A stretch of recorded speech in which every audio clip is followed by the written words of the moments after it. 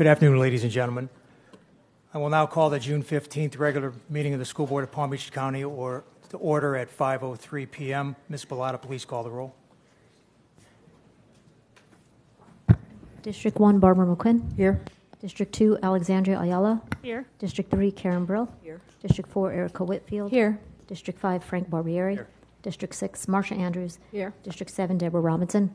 Here. We have quorum with all 7 board members in attendance. Also joining us is Superintendent Michael Burke, General Counsel Sean Bernard, Inspector General Teresa Michael will be with us shortly, and Board Clerk Tony Bellata. Senior staff members will join us periodically as directed by the Superintendent. Would you please all stand for the Pledge of Allegiance to be led by the Superintendent? I pledge allegiance to the flag of the United States of America and to the republic for which it stands, one nation, under God, indivisible, with liberty and justice for all. Thank you. Viewers and listeners can access the meeting today by either watching on Comcast channels 234 and 235, UVerse channel 99, or by using the YouTube link on our webpage at palmbeachschools.org. In the event that the link is interrupted for technical reasons, please switch over to the TV channels. All board meetings are recorded in their entirety and posted on the district website within 24 hours. We also offer a listening-only option, which the public can access by calling 561-357-5900 or toll-free at 1-866-930-7015. The meeting ID is 1-561-880-1124 #. This meeting is being transcribed by a closed captioner, so if you speak tonight, please remember to speak at a reasonable pace. On behalf of the board, I'd like to welcome any public speakers who are joining us today. The school board supports the peaceful assembly of persons to express themselves regarding matters concerning district students, employees, and the community. Please adhere to the safety protocols that were provided to you upon entry, in which outline in more detail what is expected. As a reminder, public comments must relate to the subject matter of the agenda item for which the speaker had requested to address. Pursuant to school board policy, speakers whose comments do not relate to the topic that the speaker indicated, including but not limited to the mention of any person's candidacy for elected office, are subject to having the microphone turned off and forfeiting the right to speak at the remainder of today's meeting. Again, your attendance here at the board meeting is appreciated. Thank you for helping us to maintain decorum, civility, and the orderly conduct of school board business. Board members, we have 10 items of minutes on the agenda. We need a motion to approve those minutes. Motion by Mrs. Andrews, seconded by Ms. Ayala. Any discussion? All in favor? Opposed? Motion carries 7-0. We have added 3 items to the agenda for good cause. FMPA 13 consultant agreement with the Reef Whisperer LLC. Good cause exists for adding FMPA 13 to this agenda to allow for required maintenance of Limestone Creek's aquariums. Item LR1, tentative agreement with Palm Beach County Police Benevolent Association. Good cause exists for adding this item to the agenda. The reason to make this recommendation at this time is that it is important to the district to enable timely processing of employee salary increases. A tentative agreement with PBA was reached on June 6, 2022. And item P3, personnel addendum. Good cause exists for adding this item so that employees can begin in their new positions as soon as possible. Mr. Superintendent, are you withdrawing any items? No, sir. Board members, other than what you've already indicated to the board clerk, do you have any additional items you wish to withdraw at this time? Our poll at this time. We need a motion then to approve the agenda. Motion by Mrs. Whitfield, seconded by Mrs. McQuinn. Any discussion? All in favor? Opposed? Motion carries 7-0. Are there any disclosures or abstentions by the board members? Seeing none, Mr. Superintendent, we'll move on to comments. Yes, I wanted to share. Yesterday we held what we called our grand hiring event. We're actively recruiting across the board for basically every job in the district, and we were pleased. We had 531 interviews. All of our schools were involved, and I'm anxious to find out how many of those interviews led to a contract and a new hire, and we'll report back later when we get all that data. Recruitment's going to continue to be a major area of focus for us throughout the summer, and we want to be as staffed up as possible when we start the new school year on August 10th. School safety is also, top of mind for all of us, and it's always our highest priority here in Palm Beach County. Tonight's agenda includes 2 items, as we continue to do everything we can to make our schools as safe as possible. You have a recommendation for a new crisis alert hard panic button solution that I think will give us another layer of security. And also we have, as Mr. Barbieri mentioned, we have our contract settlement with the Police Benevolent Association, which is the bargaining unit for all of our police officers. And this is going to help us provide a competitive salary package and also aid in our recruitment as we work to make sure we get our force fully staffed up. You know, this is our first regular meeting since we completed the school year and held our 32 graduation ceremonies. Those ceremonies I was really proud to be a part of. They went off seamlessly. They were well attended by the community, both in person and virtually, with over 100,000 views online thanks to our communications team, and probably about 150,000 people passing through the fairgrounds. So I wanted to take a minute tonight to recognize all of the hard work that went into that. As the board well knows, we have a gentleman, Mr. Eric Stern, that has a full-time job already in our curriculum and teaching and learning division, but he also takes on an additional assignment each year to coordinate this huge event, and he just does an amazing job with it. He's got partners that support him with this, but he's the leader. I want to also recognize Mr. Andrew Ruiz from our communications team. He was at all the ceremonies, helped working right alongside with Mr. Stern. We had our police team. I always refer to him as Officer Sal, but I'm drawing a blank on his last name right now. So Mr. Stern, help me out when you get up here. Officer Longo. And Officer Auger also was a fixture there throughout all the ceremonies. I want to also thank the principals and their respective teams for coming in prepared. The students were well rehearsed, and it was just a great thing to be a part of. I would like to take a minute to recognize Mr. Stern, Mr. Ruiz, and if the board would be kind enough to join me, we'd like to take a picture with the crew in front of the dais. Mr. Ruiz, Mr. Stern? All right.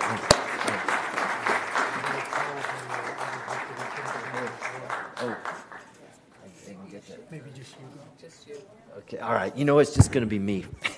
Sorry, I had a mix-up there.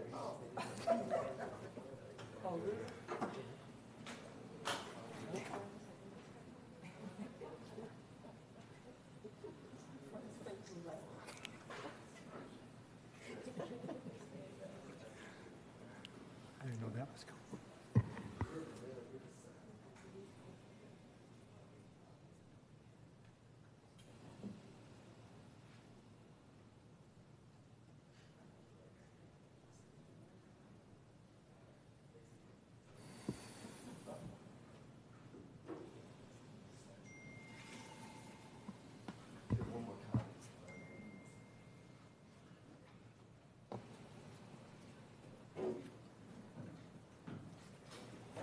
You know, I got in the habit of taking pictures during the graduation ceremony. Sorry.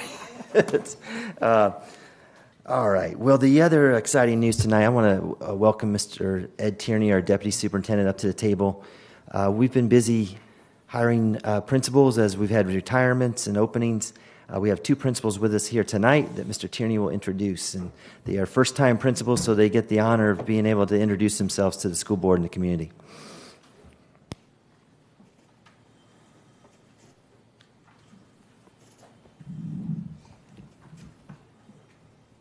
Chairman Barbieri, Vice Chairwoman Mrs. Brill, School Board members, Superintendent Burke, I'm very pleased this evening to have the opportunity to introduce our two newest principals. The Jupiter Elementary community wanted a new leader who would celebrate diversity and inclusion and be an excellent communicator and visible as well. So I am very, very pleased to introduce Ms. Gloria Salazar. Good evening, Chairman Barbieri, Vice Chairman Brill, School Board members, and Superintendent Burke. I am absolutely honored to be here tonight, and I would like to begin by thanking Mr. Burke and Mr. Tierney for trusting in my leadership to be the next principal of Jupiter Elementary. I would also like to thank Dr. Camille Long and Mrs. Bishop for your support as I transition from being the proud assistant principal to the proud principal of Jupiter Elementary. Thank you, Mrs. Daly, and the entire JES Braves family for supporting me. It will be my top priority to make sure that students and staff continue to feel safe as we educate, affirm, and inspire our children to greatness.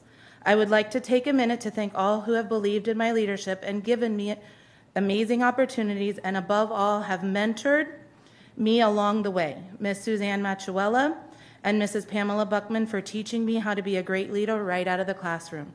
Mrs. Buckman, you took me under your wing, and I hope to follow your great lead. Mrs. Vivian Green and Dr. Abrams for believing in me as I began as an assistant principal at Pahokee Elementary. My family for being my biggest supporters. I love you guys. Finally, I would like to thank my mother, who is hands down my #1 fan. Thank you for always being by my side to guide me and mentor me to the best so that I am the best that I can be. Your support, both personal and professional, in my professional life means the world to me. Thank you. Congratulations, Principal Salazar. Palmetto Elementary community look for a principal to continue to provide innovative opportunities for both staff and students, so I'm very pleased to introduce Mr. Danny Moya. Hi. Chairman Barbieri, Vice Chairman Brill, school board members, Mr. Burke. First, let me allow me to express my gratitude for being selected as the new principal of Palmetto Elementary. I've had the wonderful experience for the past 10 years to serve as the assistant principal there and serving this community. It is a community and families that are near and dear to my heart. I see myself in those faces that come every day to our doors. So I look forward to doing the same in the role as principal going forward. I would like to say a few thank yous first to the school board, our representative, Ms. Ayala, thank you so much, Mr. Burke, Mr. Tierney, also Central Region leadership, Mrs. Haynes and Dr. Sanders for the opportunities and the support all the way around. I'd also like to say to my original heroes, my mother and my father, for sacrificing everything to give myself and my brothers all the opportunities in this world. To my other brothers, my 3 older brothers, to teach me perseverance, which came in handy as the youngest of 4 boys. I had to learn that very quickly, as well as to my mentor, Mrs. Gladys Harris, my principal, who I've learned from every day for the last 10 years, and to my Palmetto faculty and staff, with whom I've built great relationships in the years, and I look forward to doing so going forward. Last but not least, to my love of my life, my daughter Taya. She has taught me more about courage, compassion, and love than anybody else in this world. Daddy loves you, and I'll see you soon. Thank you, everyone. Congratulations, Principal Moya.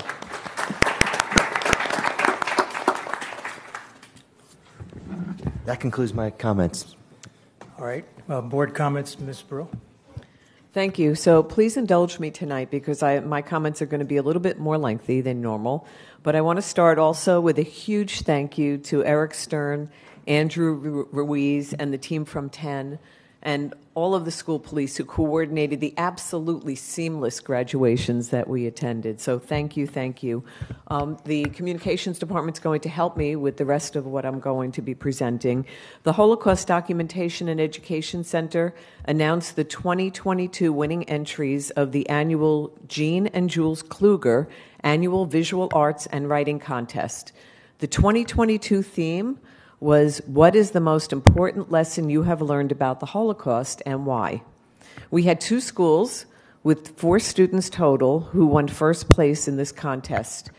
Matthew Arpea from Eagles Landing Middle School and his teacher, Susan Prieto, Brianna Delhome, Amila Delphine, and Irana Sales from Lantana Middle School, whose teacher was Nadia Filane. I'd like to share with you their artwork and the artist statements. So the first one, if you can go back one, or okay, there we go. So the first one is Matthew, and Matthew's statement was that the most important lesson I learned from the Holocaust is to never lose hope. This lesson is very important because if you stop believing that good things will happen to you, they will stop happening to you. You have to never give up hope and persevere, even if times are hard. In my drawing, one of the wires of the fence became a live flower. This represents hope and freedom. One of my inspirations for drawing this piece is Rosalind Haber, a Holocaust survivor, because she never lost hope of finding the person who saved her, and after 65 years of searching, she finally found her. My generation is very lucky because we are the last generation that will be able to meet Holocaust survivors in person. And it is important to remember that every story of every survivor so that we don't repeat history. So congratulations, Matthew. Brianna's statement was that I believe that children should be able to come together and coexist without the harsh pressures of judgment and racism. Next one. Okay. Emila's statement was that I chose to draw this picture because it shows that no matter your race or color, you can still be loved and appreciated for who you are instead of your racial background. And finally, last but certainly not least, Irana, her statement was the meaning behind this drawing isn't really all that subtle. It is supposed to show a girl helping another girl out after she fell. Just a simple act of kindness. So I think we can learn a lot from these students, and I want to congratulate all of the winners and all of the students that participated. And finally, the school district broke ground on 3 schools recently. One of those schools has been very long awaited and anticipated in District 3, and I'm delighted to share with you the video of the groundbreakings.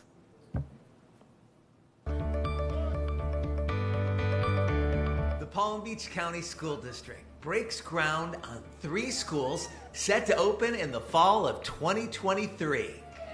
School board members and school district leaders all smiles as they move the dirt at a brand new middle school in Western Boynton Beach, a renovated Melaleuca Elementary in West Palm Beach, and a renovated Grove Park Elementary in Palm Beach Gardens. We talk about the new school phenomenon, and that's because it's so exciting. The kids run in, everything is fresh and new, and they can count on the school to be safe, secure, comfortable, well lit, cool, everything from day one. Construction crews are already on site at the new middle school.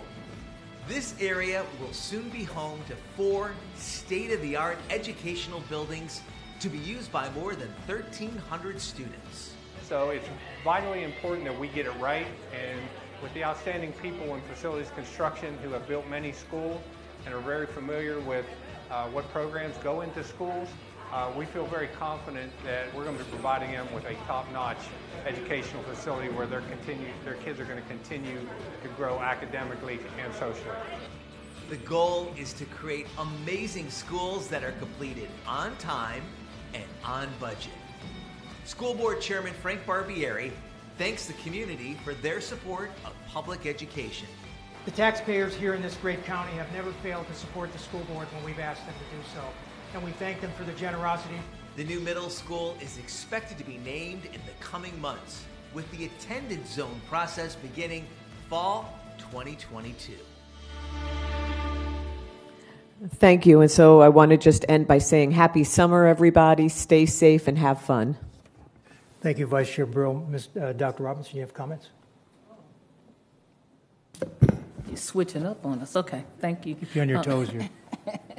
Thank you. So I've decided to go back to a previous tradition of mine, which is my Black History Fact, and I want to actually revisit one that I gave in 2019 because it's appropriate, as always.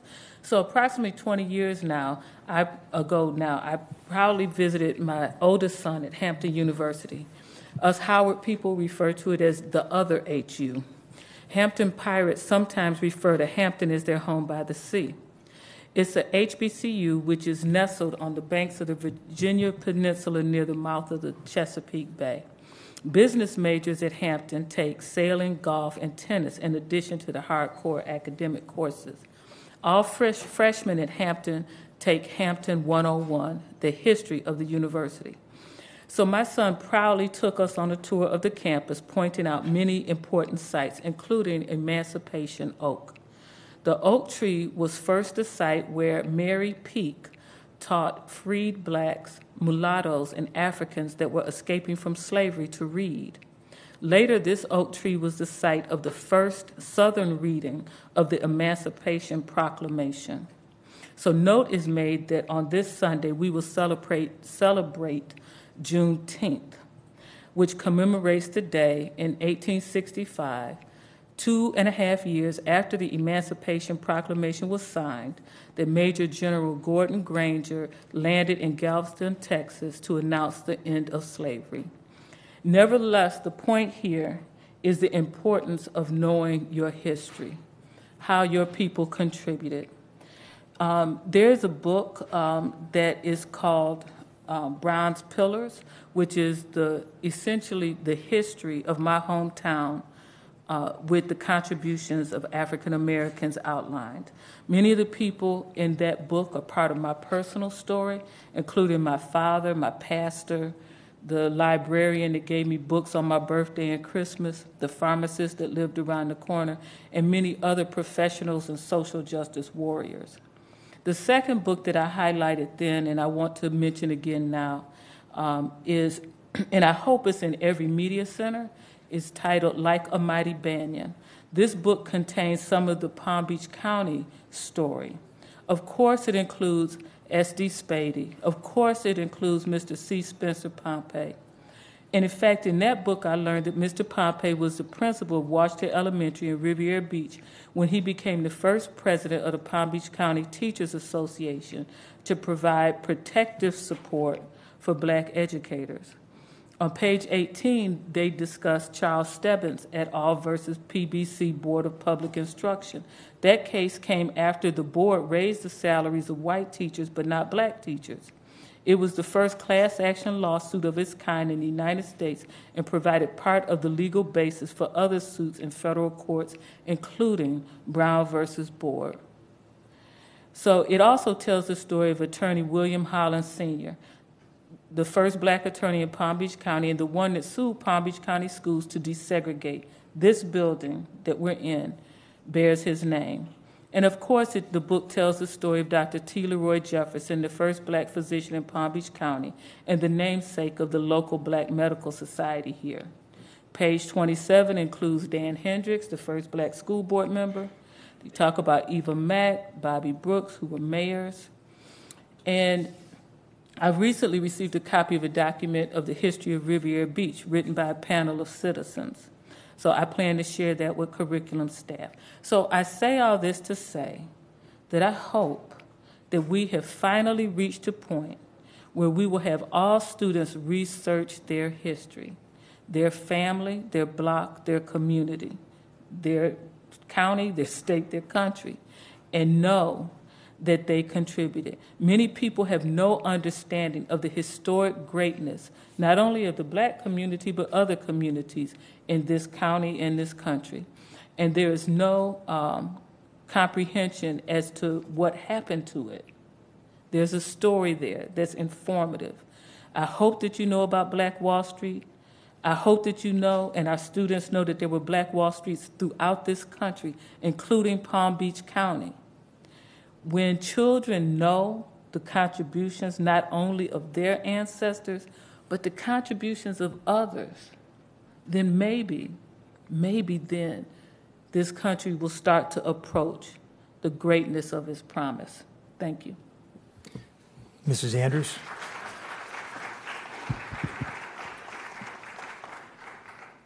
Good afternoon, everyone, and happy summer. I had the opportunity to be with school board member Ms. Ayala, as well as teachers, staff, community, and students at the 10th Annual Hispanic Latino Summer Institute, and it was so wonderful. So I've asked the communications department to share it, just a tidbit of it, so that you can get the feeling of what it was like to be there, to see all of our students, our community, our teachers, learning and growing about the culture of the Hispanic and Latino community.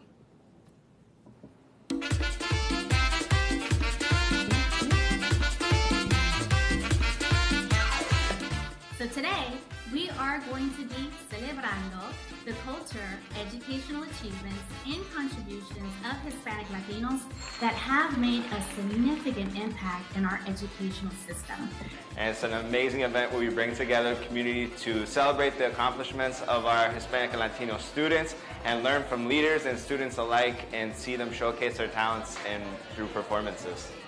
This is so wonderful because it really works with our teachers to help them learn about the Hispanic and Latino cultures.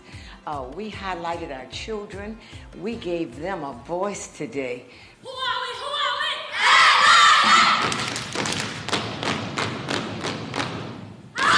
To say, how is the school district doing as it relates to you and your academics and your social and emotional progress within the school district of Palm Beach County?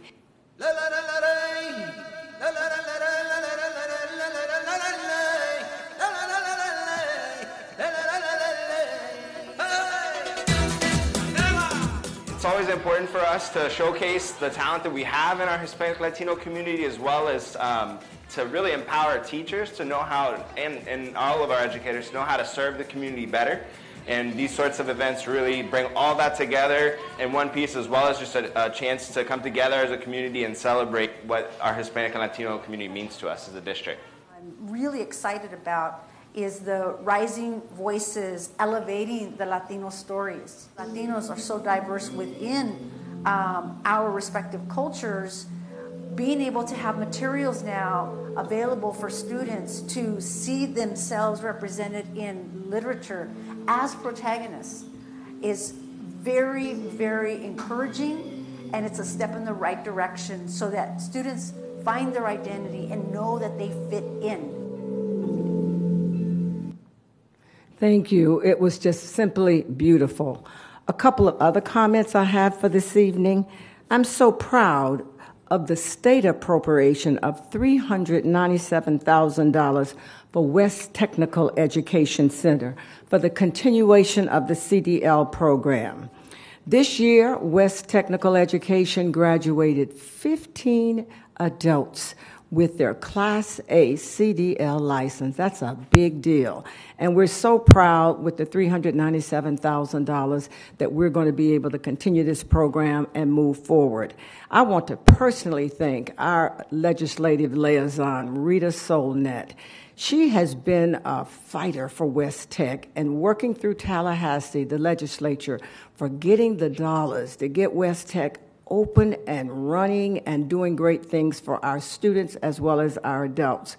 The state has appropriated pretty close to $3 million over the last few years to get West Tech where it needs to be as we grow and we learn to make a difference for children as well as adults. And West Tech's theme is the place where you learn to earn. And lastly, I want to say I had the opportunity to be right here in this boardroom for the annual Wellness 2021 celebration. It was a beautiful event to see everybody, our schools, our community, everyone working together to keep us all well. It was simply the best, and it gave us an opportunity to thank people like our health department director, Ms. Alonso, who took us through the pandemic and held our hands to make sure that we were safe, as well as other nonprofits who truly support the school district. Because when we talk about wellness, it's mental wellness, it's physical wellness, emotional wellness, it's all of that. And we were in this auditorium right here, this boardroom, for all of those hours, looking at everybody from all across the community, the schools, the Palm Beach County School District, saying to them, thank you. Thank you for helping our children.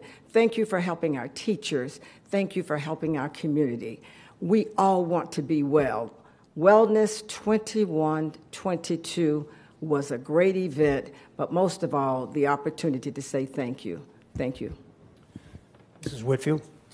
Thank you so much. I just want to be very brief in my comments tonight. I just wanted to also echo thanks to Eric Stern. I have the privilege of he used to be my boss, and so it's wonderful to be able to see him in his role currently. He's actually spent the last 2 years really serving in any capacity that we've needed him, which has been as an AP in an emergency situation at Wellington for, I think, 6 months, so it was a very long time, and then also as a team leader for Central Regional Office. So he's really stepped in every way possible. But the biggest thing, as always, is graduation. I had the opportunity to attend many of them this year, and they always go off without a hitch, and they're beautiful.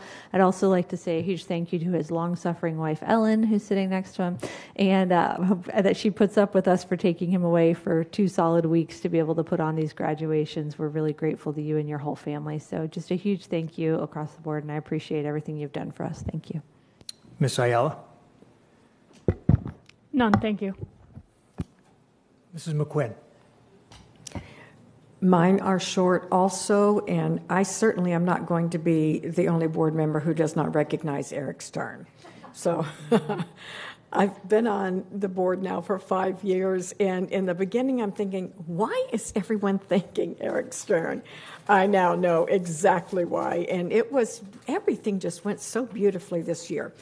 My one remark does reference back to our high school graduations in May, and the word that I was going to use and will use is goes back to Mrs. Brill's remarks about the Eagles Landing Middle School student who spoke to hope, because that is exactly what I was reminded of during these graduation ceremonies.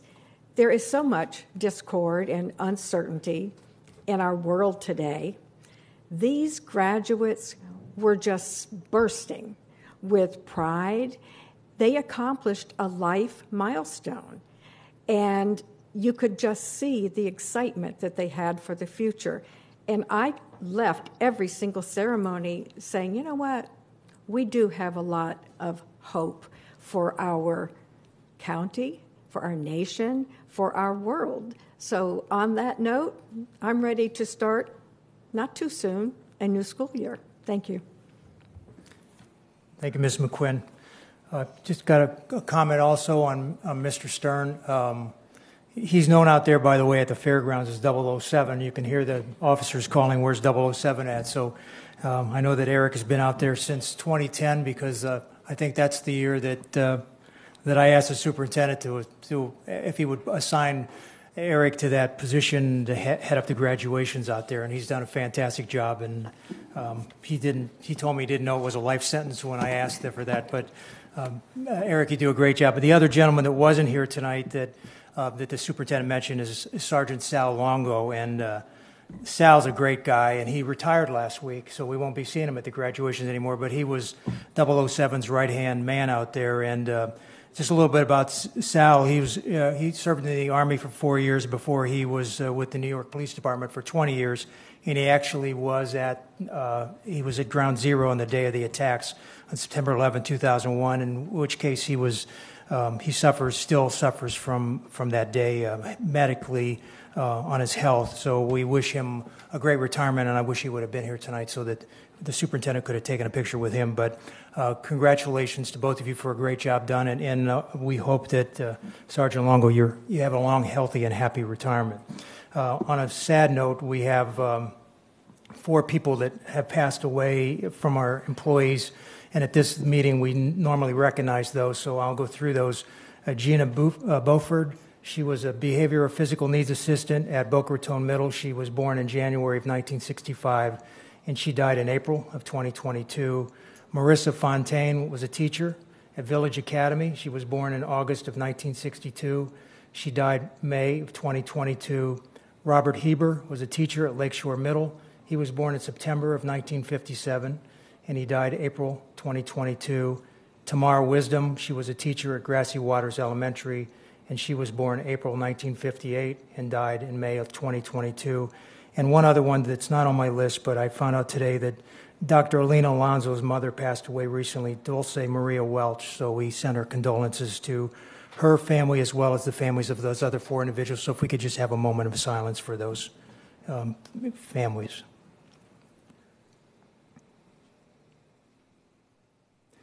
Thank you very much. And last, before we move on, is today, as I understand, is the instructional superintendent elementary for Region 5, or for the South Region, District 5, which is Jamie Wyatt. So happy birthday, Jamie, if you're here anywhere. She's right there. Happy birthday. And Dr. Sheffield's birthday is tomorrow. So happy birthday, Dr. Sheffield.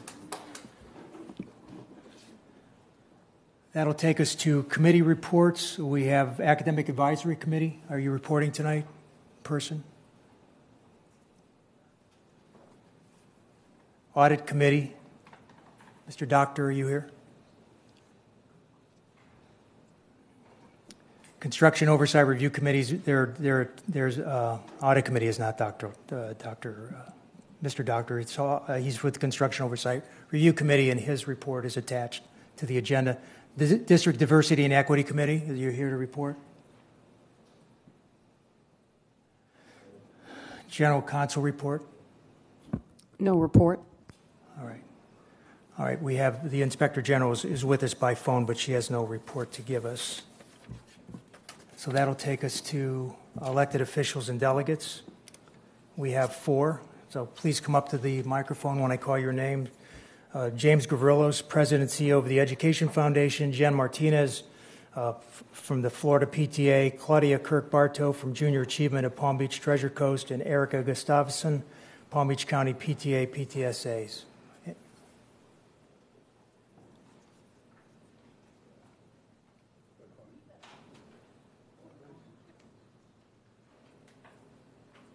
Good evening, board members, Chairman Barbieri, Vice Chair Brill, Mr. Burke.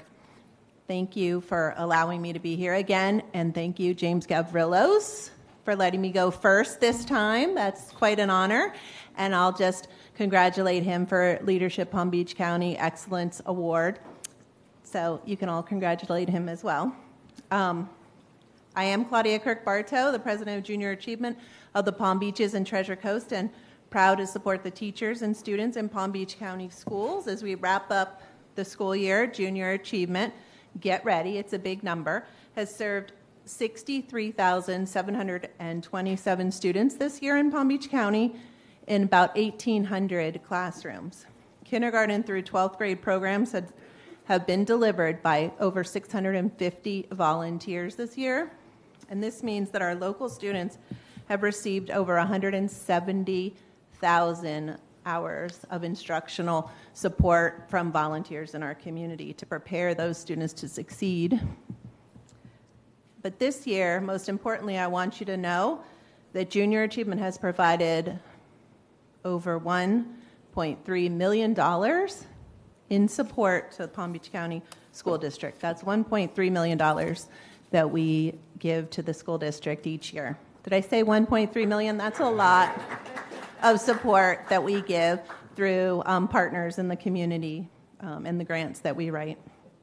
And we're also excited to announce our new 3DE school directors for both William T. Dwyer and Lake Worth High School. So former principal, Palm Beach County principal, Reggie Myers will be joining 3DE at Dwyer High School in the fall, and his expertise will be a welcome addition to launch 3DE at Dwyer, as well as Yinka McAlpine. She's joining us as our 3DE school director at Lake Worth High School, and she comes to us from the 3DE school over in Pinellas County as their math coach. So she's very familiar with the programs, and we just look forward to growing those programs within the community. And happy summer, and everyone be safe. Thank you so much. Thank you, Ms. Bartow. Good evening, Chairman Barbieri, Superintendent Burke, and members of the school board. It's the summertime. We theoretically slow down, and supposedly it's about surfboards and beach balls, but it's not. Your Education Foundation is hard at work. In 2 weeks, on the 27th of this month, we gather for our annual strategic planning session.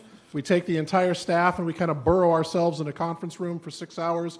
Members of the school board, you would be welcome to join us and give your insight. We do a strategic plan for the entire year. We plan the work, and then, as they say, we work the plan. And I think that's one of the reasons for our success in hitting these numbers. I want to highlight 3 programs tonight. One, to wrap up our Red Apple Supply Year. This year we distributed $1,464,067.58 worth of school supplies, which is an increase of 23.8% over the previous fiscal year. We had 2,350 teacher shops, which is a 76.3% increase over the previous fiscal year, and we're now serving 76 schools, which is an increase of 20%. Again, these numbers don't just happen in a vacuum. We do the work in our strategic plan, and then we make sure that we follow through, and as you met the staff 2 weeks ago, you know that they'll hit these goals. We can only imagine what next year will bring, and again, I encourage anyone who is interested to join us for our strategic planning session. The second piece I want to share tonight regarding our Go Teach grants, a program hopefully everybody knows well. Happily, teachers, if you're listening, the application process is live tonight. Please go to apply.educationfoundationpbc.org and you will be able to apply for a Go Teach grant. This year we awarded 90 Go Teach grants, totaling about $176,000, with funding from the Consortium of Education Foundations, the DeLuca Foundation, and David Nicholson with the Stiles Nicholson Foundation. So teachers, please go on that website right now, apply.educationfoundationpbc.org. Principals, help us get the word out to your faculty so we can do what we do best, which is give away more money. Chairman Barbieri, do you have one more truck trip in you? Sure.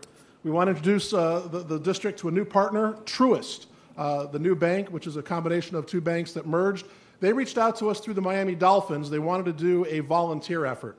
We've connected them to our backpack initiative. School board members, these numbers continue to just grow and stagger our mind. 4 years ago, I think we did 3,000 or 4,000 backpacks, then it was 5, then it was 6. This year, we were already at 10,000 backpacks to be distributed to about 20 different schools through our backpack initiative. We're now up to 10,600. Truist reached out to us and said, we've got an event, and we're going to have some volunteers. We want to pack up the backpacks for Palm Beach County. I said, great. How many volunteers are we talking? And they said somewhere between 400 and 1,000. And I had one of those Astro moments. I went, ruh-roh.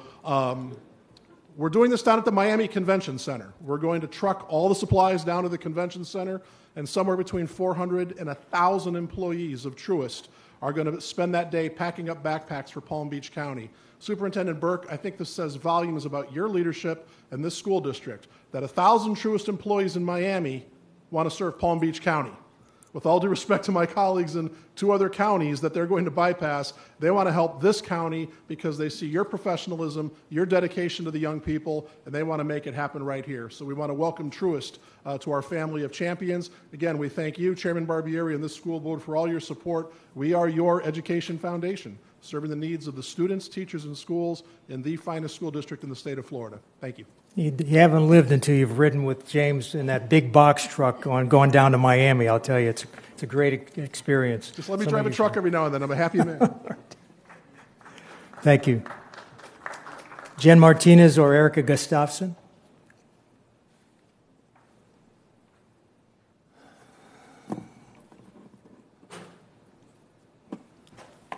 All right, if they're not here, we'll move to agenda topic speakers. I'll call you 3 at a time. Please come up. Whatever order you get there is fine. Albert Konigsberg, Don Pearson, and Christopher Sharp.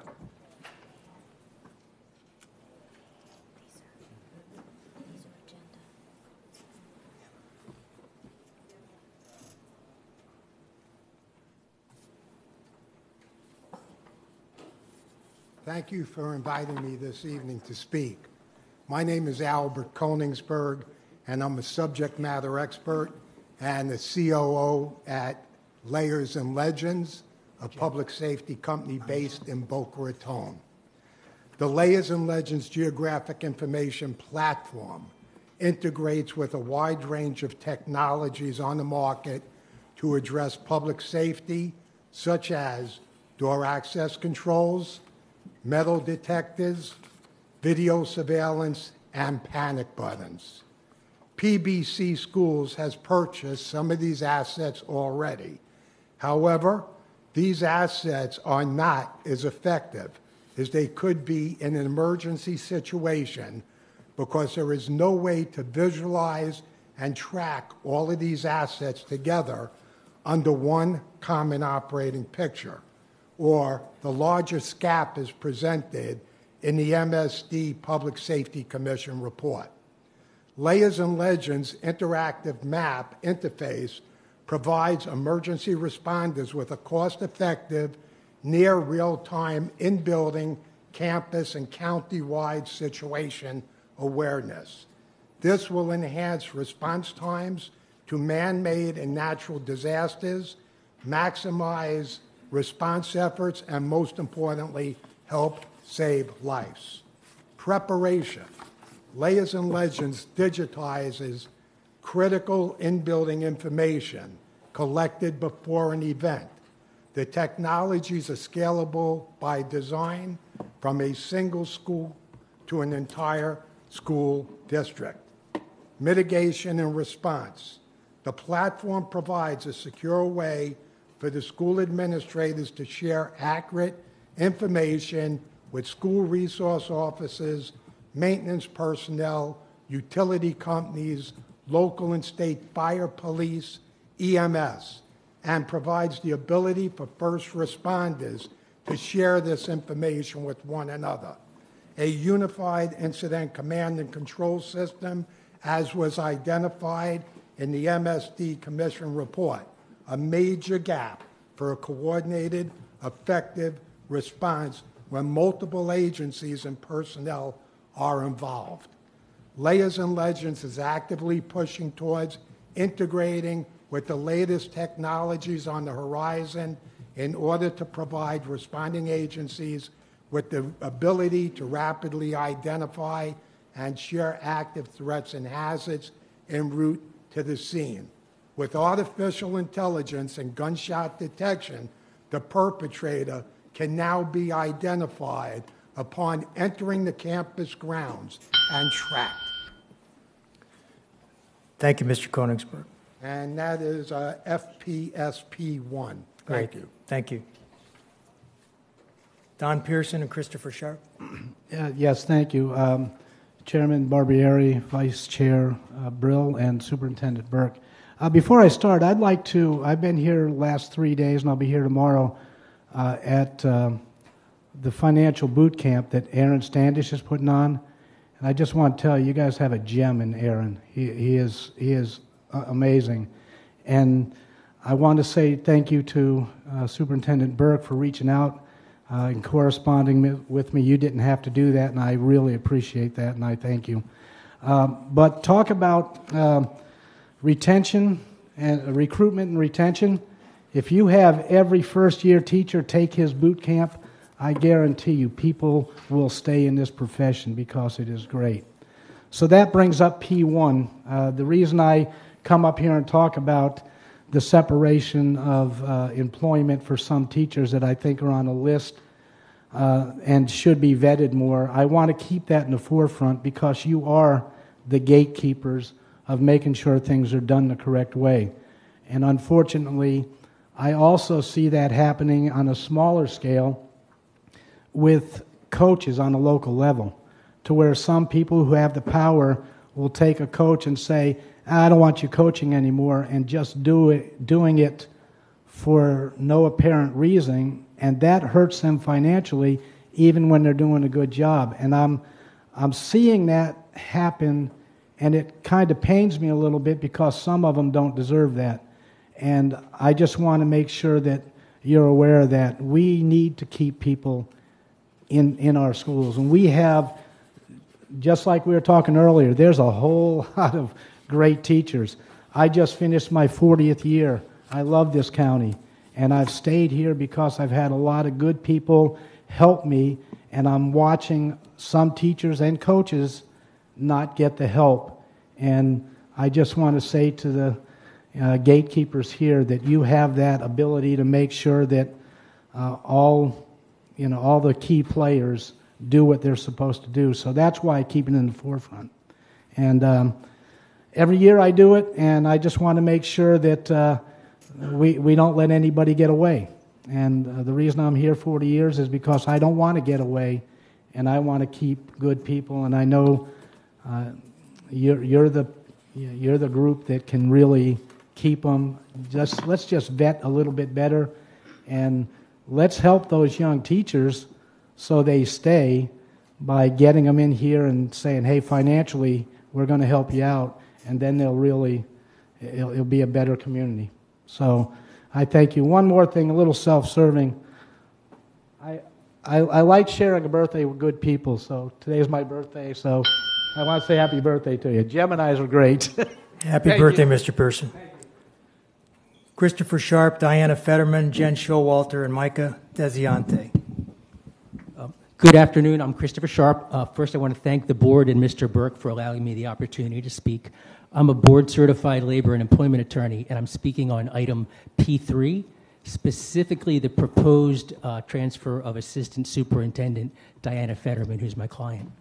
I know that this is part of a group of personnel moves, and the superintendent obviously has the prerogative to make these types of moves at the end of the year. But the particular transfer proposed for Ms. Fetterman is one that you really should pause and look at, and we think disapprove.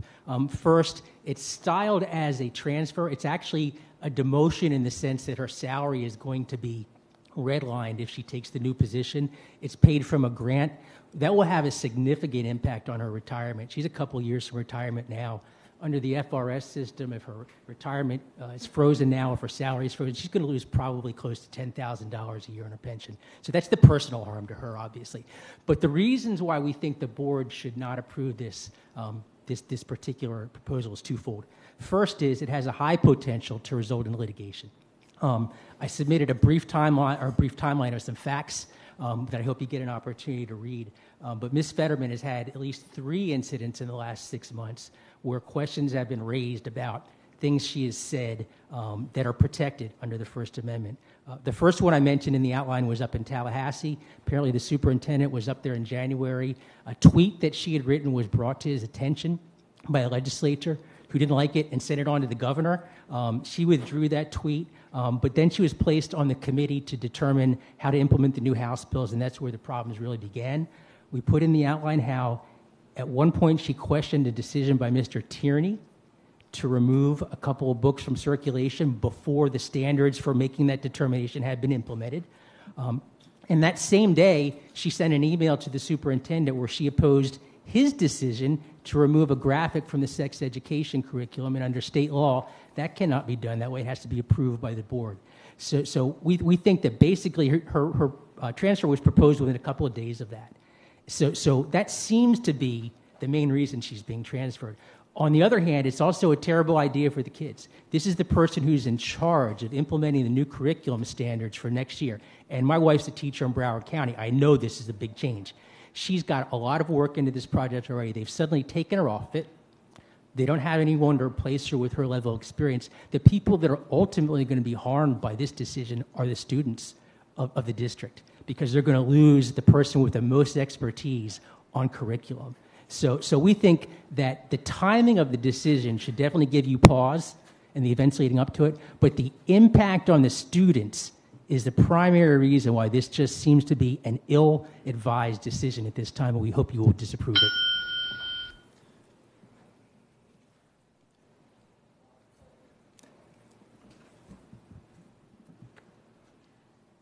Good evening. My name is Diana Fetterman. Our district has a saying, if you don't tell your story, someone else will.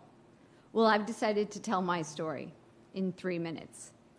I'm a product of Palm Beach County Schools and have dedicated 27 years to this district. For the last 5 years, I've had the honor of serving as the Assistant Superintendent of Teaching and Learning. This position frequently requires 12-hour days, weekend events, phone calls, and emails at all hours.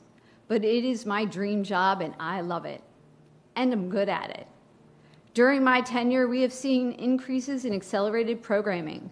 We've written and opened new courses for state adoption, increased academic achievement, adopted high-quality instructional materials, earned numerous grants, and engaged with community partners at a whole new level. So why the proposed demotion? Not because of my evaluations, they're fantastic. Not because of my job performance, no problems there. Not because there's some need for my talent elsewhere. This new position is being created now and holds no current responsibilities, projects, nor team to lead. And it's certainly not because my current position is obsolete. The district is preparing to implement new standards, new textbooks, and new assessments across literacy and math, in addition to reviewing the entire curriculum against new legislation. I am currently leading that work and guiding 11 direct reports. What is the plan for continuing that work and leading those team members? So why the proposed motion? It's simple. Because I'm a vocal ally of the LGBT community.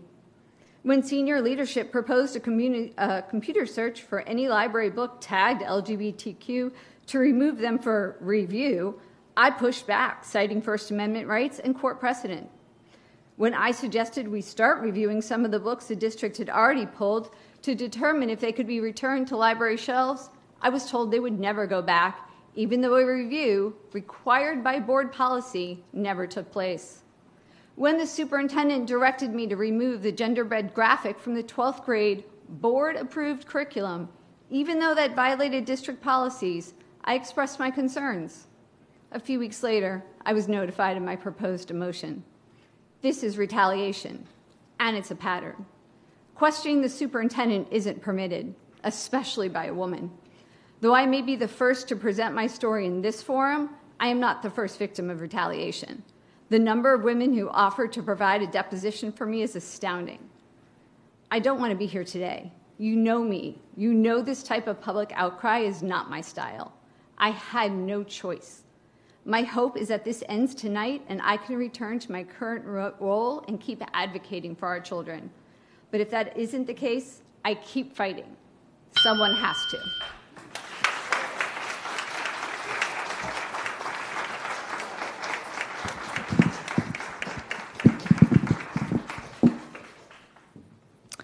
Hi, I'm Jen Scholter, mother of three, including Sydney Scholter, who just graduated valedictorian at Wellington High.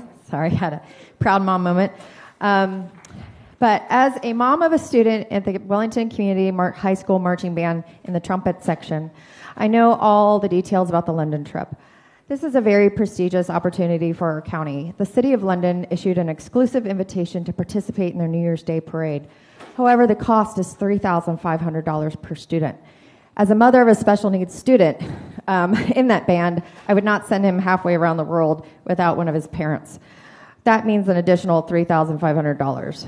Other parents are needed as chaperones or may need to attend due to issues with their own children. That means that all students must pay out of pocket or fundraise that money and then add on an additional for the parents that equals $7,000. That isn't feasible for many of the students. The school district does not pay for bands, sports teams, transportation to any competition throughout their seasons. Students have to carpool, fundraise, or they don't go. That needs to change. I would suggest that one of our districts gets, if one of our schools gets an opportunity of this caliber, that highlights and spotlights our county, that we should do everything that we can to support them. And if that means giving them a little financial boost, I think that's something we should be doing. Whether it's going to nationals for robotics, sports teams going to states, or marching bands and musical groups going overseas. This is an opportunity to show parents, students, and staff that students come first instead of pet projects and contracts that are redundant and unnecessary. I'd also like to talk about, as a mom, as a varsity athlete, I'm a little concerned about the certified athletic trainer issue. The board let go all of the trainers during COVID, and I'd like to ask why. We were going to need them back. We had a great relationship with ours, but he ended up having to go to UPenn to get a job. The board used the premise of personal relationships to defend their position on the school board resource officers, yet disregard the more intense relationships between a trainer and their students. They know that John has a sore rotor cuff on his left shoulder and needs to get it checked out. Susan knows that she can trust Mr. Doe about her injury. So we need to make sure that we talk to coaches and athletic directors before making any changes. Policy 5.735, Parents' Bill of Rights, that should be very clear. Follow the law. The board has already issued letters against it, and the track record for following directives from Tallahassee is extremely poor. The board has also needs to be honest about the actual bill, which I have right here. It in no way discriminates. It just provides communication and transparency for parents. It Well, you can read the bill. Thank you so much. Micah Desiante, Erica Esch, Lucy Caputi. Good evening, Superintendent Burke and members of the board. My name is Micah Desiante, and my pronouns are he, him. I am a teacher in this district, a parent, and I am also a member of the LGBTQ+ community. Despite my reticence, I felt compelled to speak on behalf of my students, past and present, to ensure that they may never have to feel the way that I did when I was 8, invisible, confused, and ashamed. As such, I am here to address the implementation of House Bill 1557 in Palm Beach County Schools. First, let me thank you for unanimously denouncing this hateful, misguided, and discriminatory bill while it was going through the Florida legislature. It is reassuring to know that I teach in a district that affirms LGBTQ people like myself, especially at a time when we are literally under attack. While it might seem easier to retreat, we must continue fighting to protect our queer kids now more than ever. Proponents of this legislation might have you think that the LGBTQ community has some sort of perverse agenda, that we are indoctrinating kids or wanting to groom them to be gay. That is preposterous. Our so-called agenda is quite simple. Keep LGBTQ+ kids alive and well. We already know that queer kids are at a significantly increased risk for suicide. The 8-year-old version of myself can assure you that that statistic about suicide and LGBTQ+ youth is quite real. We have to do everything in our power to let our queer youth know that we see them, that we support them, and no matter what, we will protect them, not in spite of who they are, but because of who they are. It is our duty and responsibility to protect the children and families we serve, despite what this law says, and more importantly, what it doesn't say. While the law is problematic for its inherent and obvious discrimination toward LGBTQ+ people, equally disconcerting is the ambiguity with which it is written. As a teacher, I am terrified about how this legislation can be manipulated to target me and my colleagues, but as a parent, I am horrified at how this law could be weaponized against LGBTQ+ families and their kids. Because this law uses conflicting language, it does not delineate what is age appropriate. I need you to interpret this law in a way that protects teachers and our students. Let's use the ambiguity of the law to our advantage. We need to create policies that are unambiguous as they pertain to this legislation, policies that continue to protect queer kids. We must also maintain the policies already outlined in the district's critical resource guide for LGBTQ students. Members of the board, I implore you to take into consideration the seriousness of this policy as you prepare for implementing this unfortunate and unconscionable law. Thank you.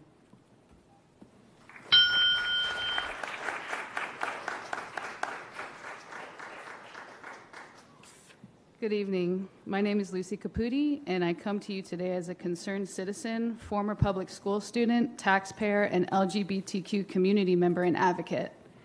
As school districts across the state are forced to draft policy in accordance with House Bill 1557, I'd like to ask what the Palm Beach County School Board will do going forward to stand by their equity statement. What does it mean when you say you will not change or weaken our commitment to affirm all students by ensuring a safe and nurturing learning environment? What does that look like? In terms of how this school board will enact this policy, how are you willing to mitigate the absolute cruelty this will cause? Are you even aware of that cruelty? And are you aware that regardless of DeSantis, it's still going to be a mark of shame on you? We know this law isn't founded on anything real and is part of a coordinated attack across our country to vilify LGBTQ people and justify hatred. This law will not change the actual lived realities of students and educators or somehow magically make gender and sexuality disappear. I implore you to consider how this will negatively impact a significant percentage of students and faculty you know for a fact are in your districts and what can tangibly be done to protect and support them under HB 1557. Thank you.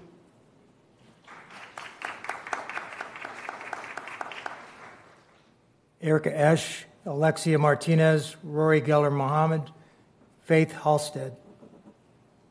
Tonight I would like to begin with addressing the children of Palm Beach County directly. Hi to you all. My name is Erica Esch and I'm a resident of Lake Worth, a non-binary comrade to these very powerful and compassionate youth leading and taking a stand against the approval and complicity of harms promoted in Policy 5.735, Parents' Bill of Rights.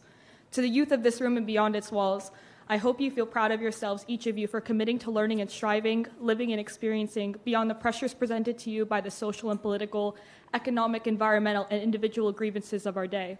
You're seen and very rewarding to take and share time with, mobilizing for human rights in support of the LGBTQI+, POC, BIPOC identities we are here today to celebrate and protect. You are a conscious and loving generation calling so much attention to social injustice despite political disqualification on the basis of age and development. And we are here to support you throughout this process. Being as the youth are the designated recipients of our education system and its policies, and being as these policies allow the perpetuation of oppressions, it may not always feel like we each have a seat at this table called power. But as students and educators, we are entitled to know they are students themselves with people within them, growing people who have certain entitlements to human rights beyond the status quo curriculum of a given political regime. We have the human right to disagree with the exclusionary, anti-democratic, exponentially unsafe, and delegitimizing rhetoric about ourselves and classmates. We have the right to develop discourse surrounding our own education. We have the entitlement to basic reproductive and sexual health education in public schools, as well as the mental health resources and the exploration of experiences of human development generally that could help us mitigate rape culture, homophobia, transphobia, eating disorders, self-harm, and abuse. It will not happen by not mentioning it. Thank you.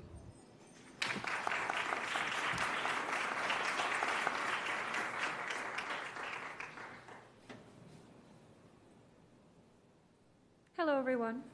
My name is Faith Halstead. I was born and raised in Palm Beach County, and I'm here today as an LGBTQ+ person, undergraduate student, and mental health worker.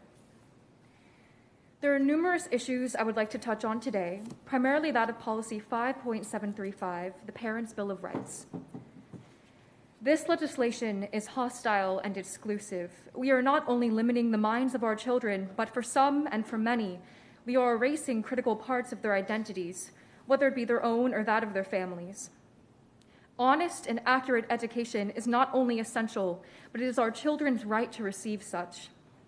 This legislation, its harmful intentions and products are not only a massive disservice to your community, but they will make it even more challenging for the marginalized to receive the care and recognition they not only need, but are entitled to. We are reinforcing the implications of this legislation through other acts, such as those that are banning books, once crucial to inclusive education. I'm aware we have already pulled 3 from our shelves, and I'm here to ask you, Superintendent, to reconsider your actions. It is frightening to me, as someone who considers raising children in this county, to have to take into account the hindrance these bills place upon our youth. As someone who has worked in mental health and recovery facilities throughout our county, servicing young adults of all backgrounds for nearly 3 years, I also consider the effects this bill will undoubtedly have on our community's mental health. We are creating an ill-looking space for our children, one in which their education will not grant them the right to be comfortably themselves, to exist outside of heteronormative identities. In an environment that already lacks promotion of accurate LGBTQ+ rights, historically and currently, this legislation is guaranteed to restrict what should be a safe and honest educational space for all children. We have the ability to give the youth of our community the space to grow with full awareness of themselves and their identities, as well as the identities of their families, their neighbors, their teachers, and the rest of their community. This will not be the last you hear of our concerns. We will continue to fight for the rights of our youth. Thank you for your time and your consideration. Have a good evening.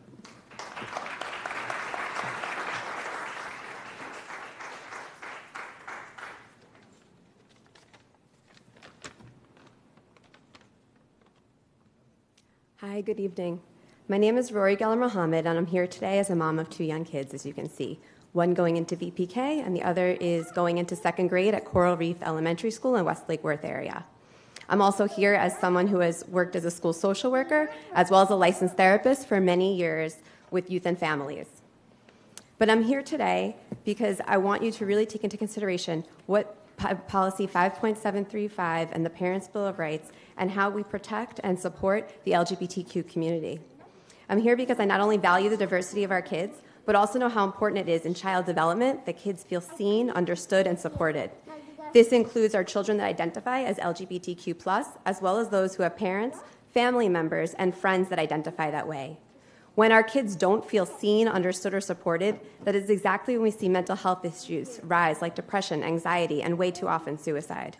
By not prioritizing the safety and well-being of LGBTQ+ students and families, we are not only putting their lives at risk, but we're also preventing all kids from receiving an education that prepares them for real workforce and navigating these issues of diversity in the real world.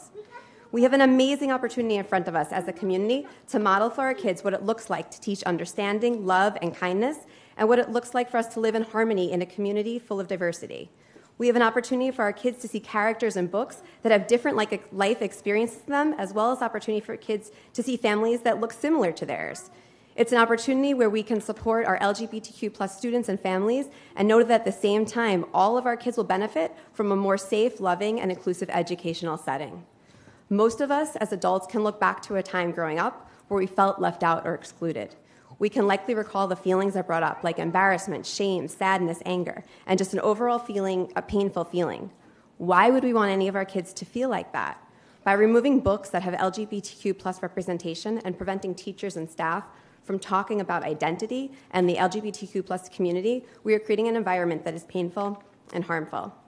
I ask you as a school board and school district staff, please use your power to create an educational environment that prioritizes understanding, love, and kindness for all students, including the LGBTQ+ community. When we prioritize our humanity over our differences, we all get to win. Thank you.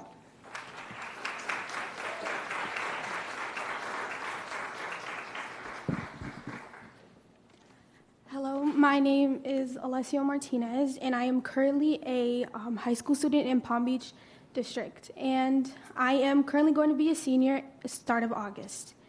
And I also identify as trans, and this parental rights bill has made me very concerned about the way my teachers, in which they have expressed extreme homophobia and transphobia within the classrooms, are going to take it as a way to try and silence some of the LGBTQIA student voices when we speak up against them. And I really want you guys to really analyze what the bill says and help and train these teachers as to way and what they can and cannot do to us high school students.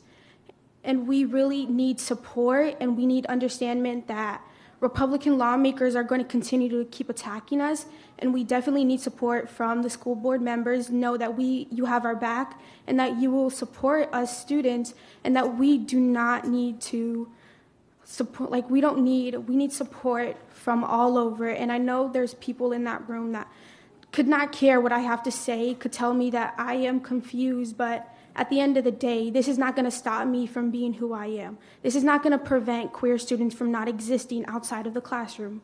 We are here, we exist, and we deserve to be heard. We deserve to be represented, whether it's in books, posters, in classroom discussions. We deserve to be heard. Thank you for your time.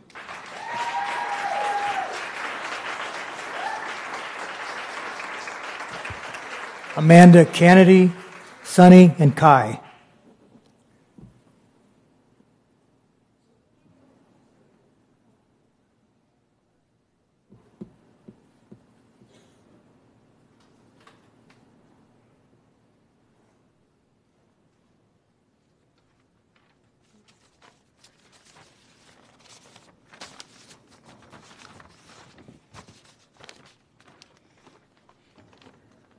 Hello, everyone.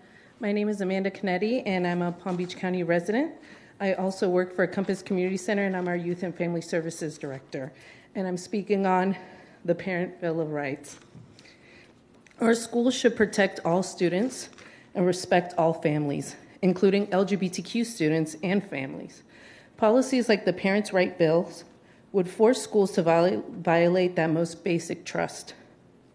Palm Beach County needs to do what is right, no matter how hard that may be. We are not going anywhere. There are young people that came to share their experience today. Please listen to what they have to share. This bill is not just about removing a few books and stopping meaningful conversations happening in classrooms, but it is intended to erase a whole community. Palm Beach County schools have no place for complacency when it comes to LGBTQ students. Thank you.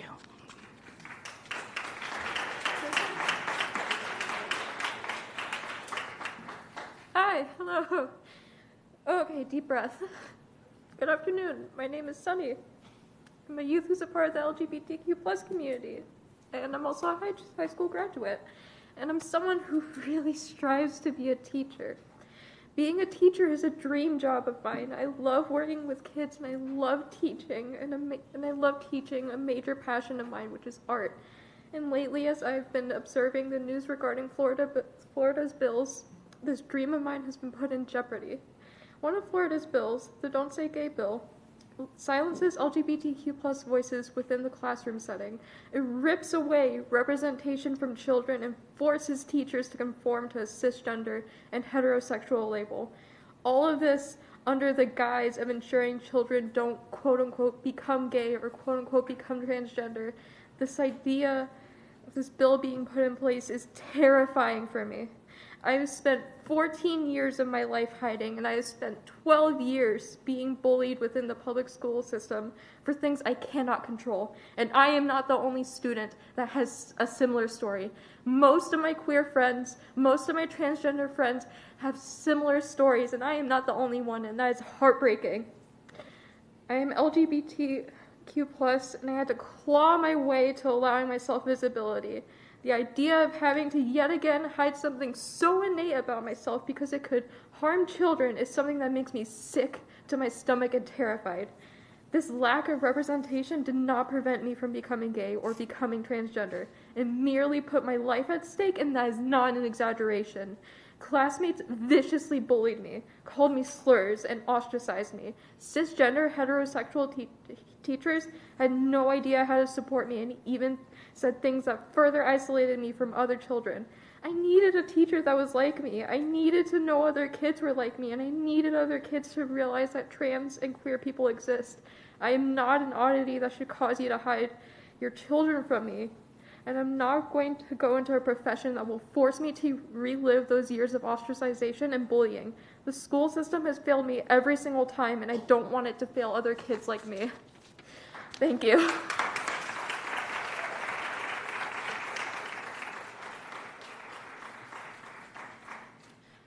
Hello, my name is Kai. I am a junior in the public school system. I want to show you my perspective of how I've gone through the public school system so far.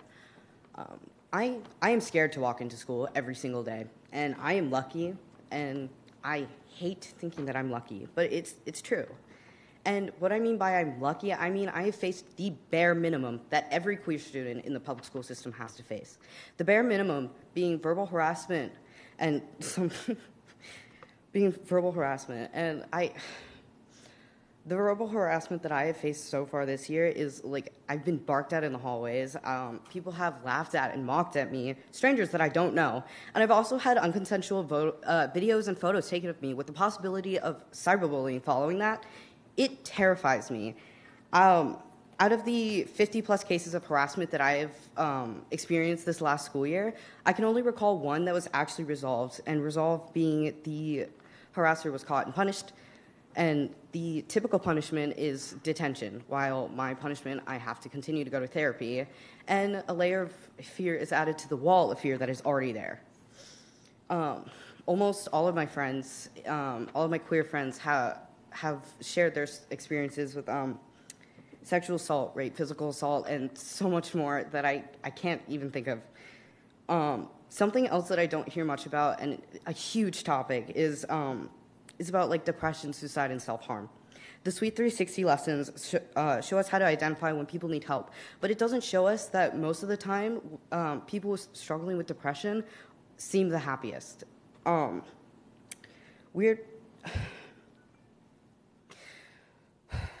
The amount of times I've heard suicide jokes is not okay, and none of us are taught about these suicide rates and how bad it actually is.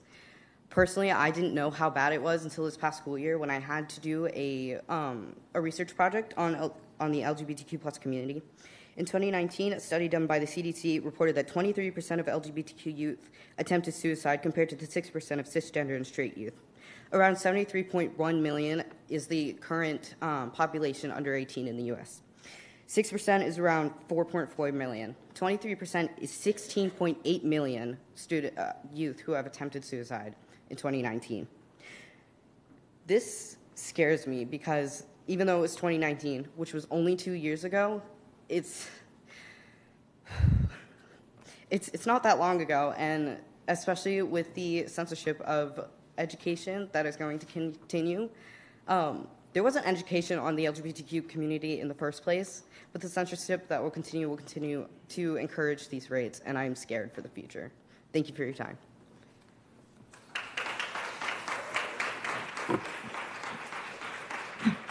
Emmy Kenny, Max Fenning, Ray Whiteley.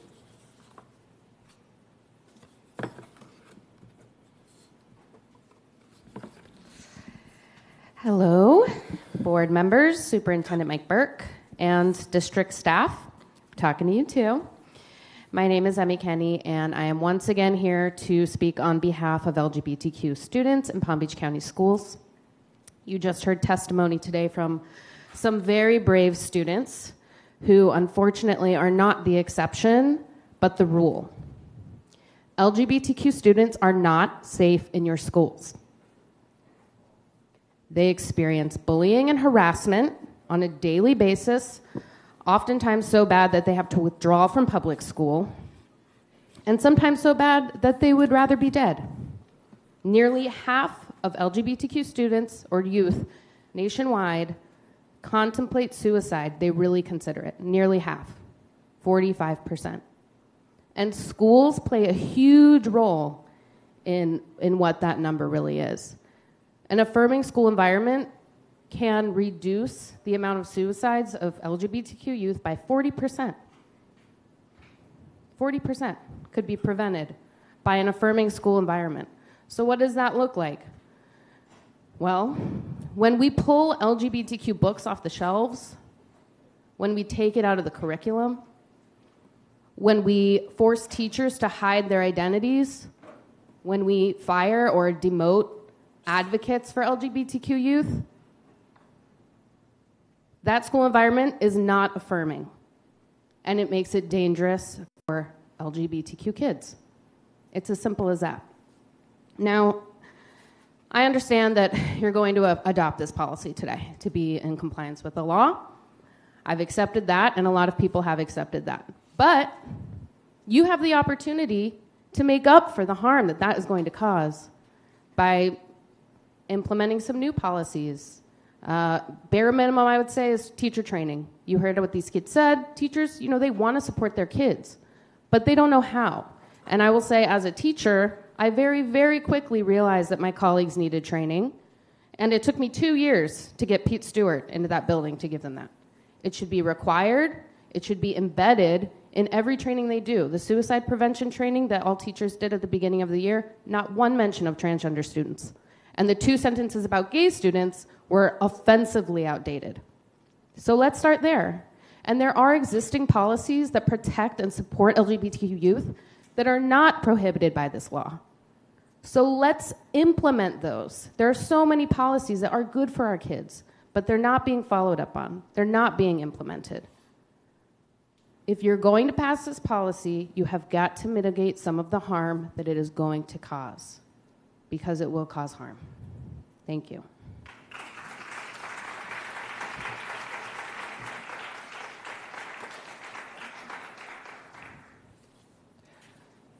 Hello, my name is Max Fenning, and I'm the founder and president of PRISM, an LGBT nonprofit that works to expand access to LGBT inclusive education and sexual health resources for young people in South Florida. I don't need 3 minutes to tell you how sad I am to be here. I don't need 3 minutes to express how much it pains me to know that in Palm Beach County School District, the same school district that uplifted me time and time again as an LGBT student at Boca Raton Community High School, they gave me the privilege of seeing myself and my community in the classroom everywhere from history lessons to health class, a mirror like the one I looked in to do my hair or brush my teeth before coming here today with sticky notes that say you're okay, you're valid, there's nothing wrong with you, and you'll make it to see the next sunrise. That even here, Policy 5.735 sits on the agenda. I don't need 3 minutes to explain how this policy on a red and white sheet of paper is vague enough that it serves as a red and white target on the backs of so many of the students and parents you sit on this board to serve. But I don't need 3 minutes to remind you of all the ways that you've stood up for those same students and parents with conviction against bad science, discrimination, and injustice on everything from mask mandates to LGBTQ plus critical support guides.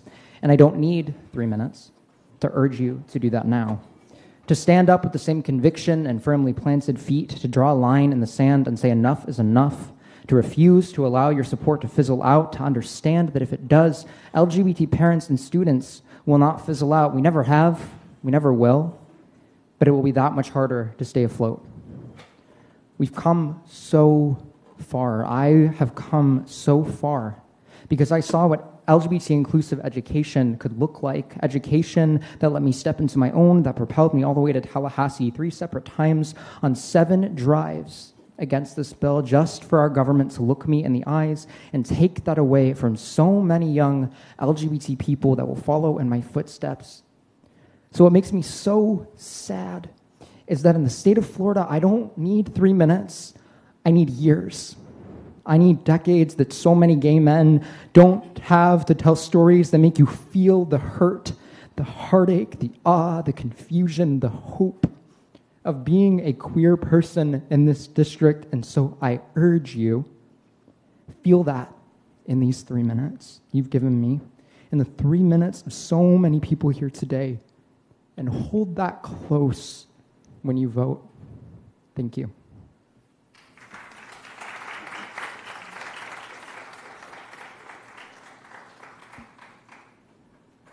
Good evening. Peace and blessings to you all. My name is Pastor Ray Whiteley, and I am organizer for Faith in Florida, Palm Beach County.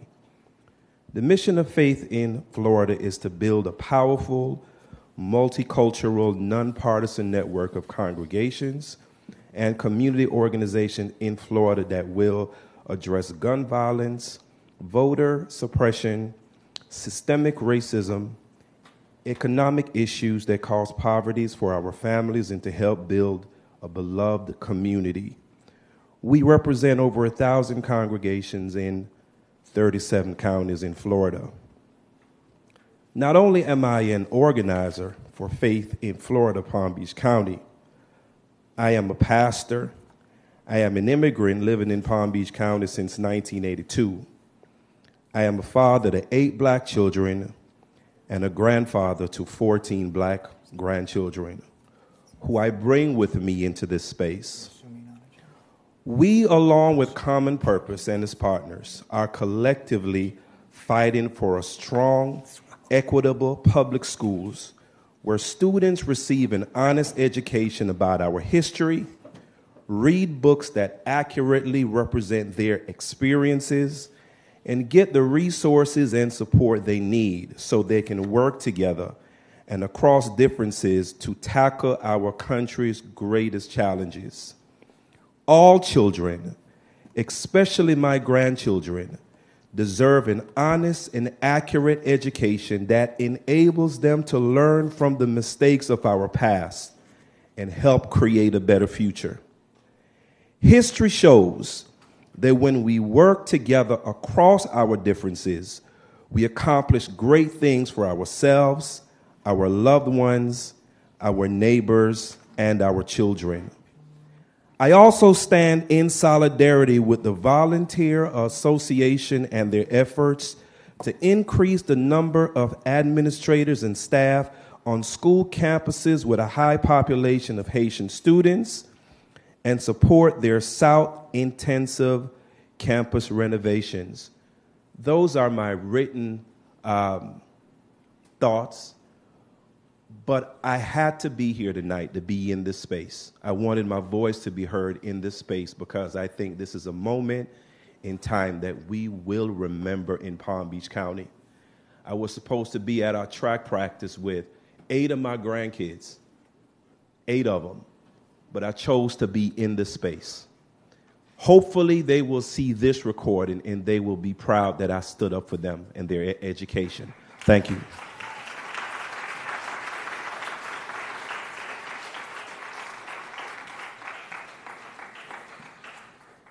Maria Cole, Pranu Kumar, Jackie Nearing.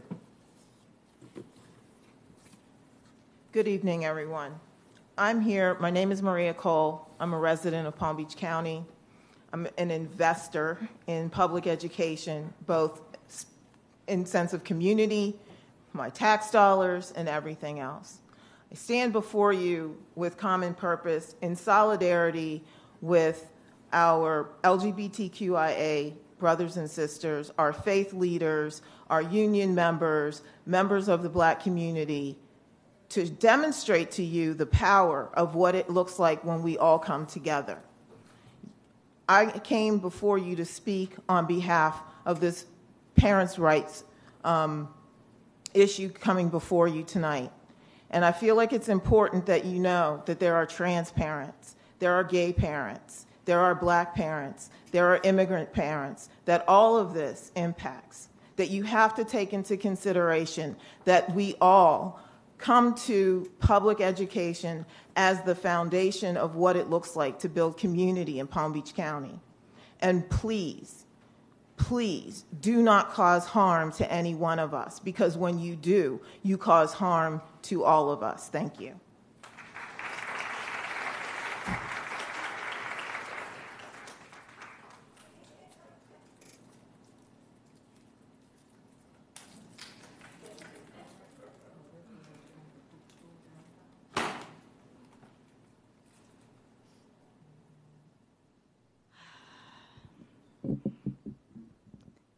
These are just a few of the banned books.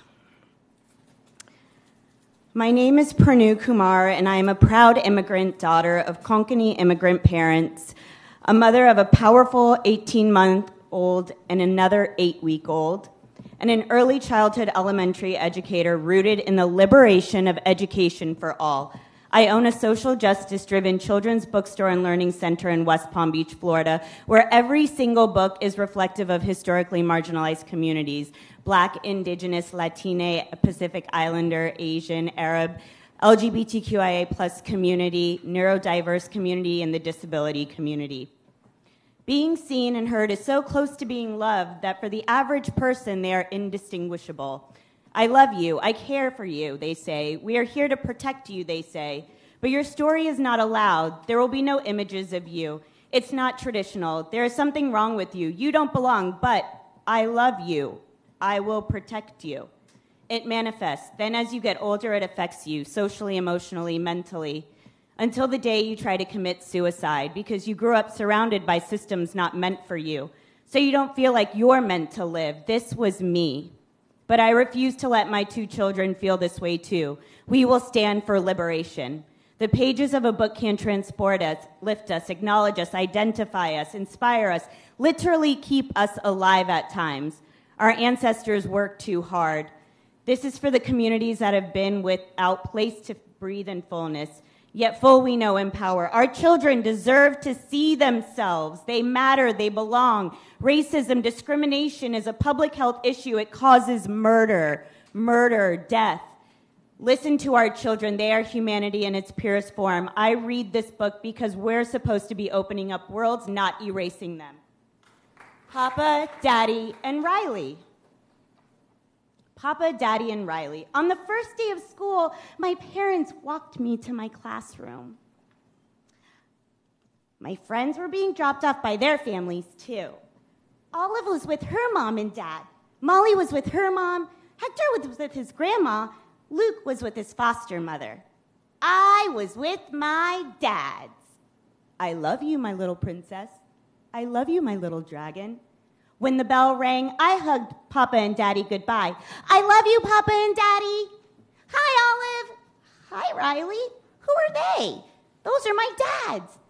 You have 2? But which one is your dad? And where's your mom? Well, they're both my dads, I answered. My belly mommy doesn't live with us. One mom and one dad make a baby, and that makes a family, said Olive. So which dad is the real dad? I was confused. If a family only has one dad, did I have to pick one? Was I Papa's princess or Papa's dragon?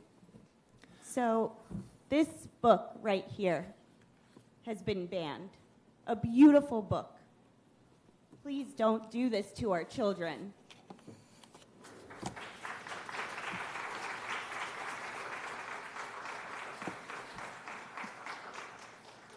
Board members, I've called the names of all the agenda speakers. There's a lot of non-agenda speakers yet to speak later.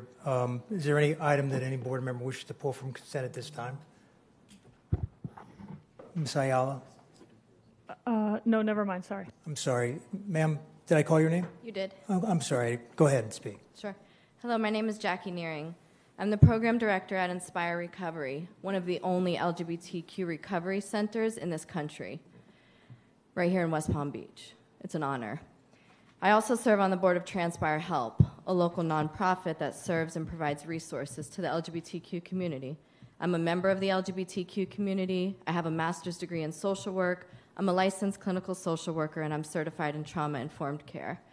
I have been serving the transgender community for the past 5 years. Day in, day out, I have served hundreds of trans and non-binary individuals.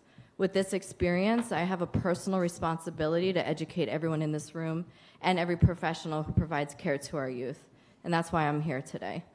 Over the past 5 years, I have learned from this community about this community. I didn't learn from cisgender people. I have come to understand the developmental process of gender diverse young people. I have learned that gender identity develops between ages 3 and 5 years old. I have learned that our current system of assigning gender at birth is not accurate for all people. I have learned that gender identity is not sexual orientation, and there is nothing sexual about gender. We all have one. I have learned that assigning the wrong gender at birth and raising people the wrong gender is actually traumatizing and detrimental to one's sense of self, with a capital S, sense of self. Based on what we know about trauma and how it affects the brain and brain development, it's evident that raising people the wrong gender causes deep injury to the psyche.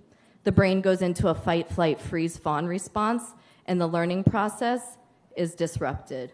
What heals the trauma of being raised the wrong gender, you ask? It's simple. Affirming the authentic self with a capital S. You want to know what affirming means? Here's the short version.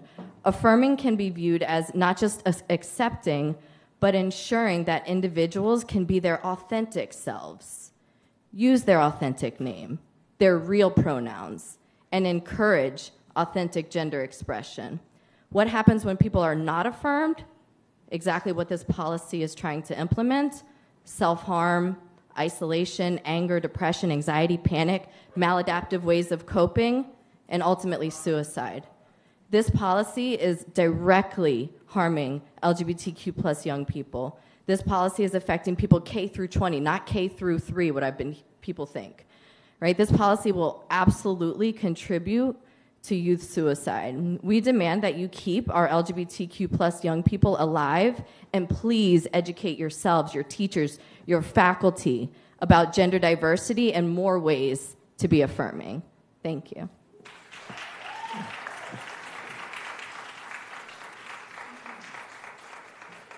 Go ahead, Ms. Ayala. I see it's already been pulled. Thank you. Okay. If there's no other items to be pulled, we need a motion to approve the consent agenda. Motion by Dr. Robinson, seconded by Mrs. Whitfield. Any discussion? All in favor? Opposed? Motion carries 7-0. Will take us down to new business. Public hearing item, Mr. Superintendent. Yes, this is for information purposes. There's no recommendation here. The subject for this public hearing item is our dual language Haitian Creole language arts instructional materials for kindergarten units in first and second. I'm sorry, 0, 1, and 2 for future adoption. Right. There's no vote needed. This was just to make this available to the public tonight. Okay. Ms. Burrow. Thank you. I just wanted to ask the superintendent, how are we letting the Haitian community know? Are you putting anything out to them or speaking to Haitian radio? Just announcing it in this meeting, I don't think is sufficient for reaching out to them.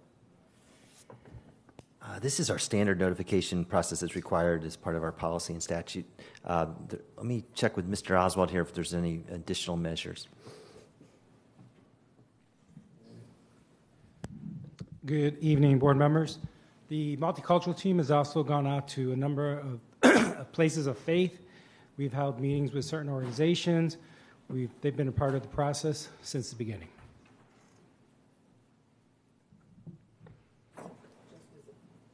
Just as a follow-up, are we sending, no, I mean, I know it's a little unusual to reach out in that fashion, but because so many of the families don't speak English, are we sending out any notices in Creole or anything?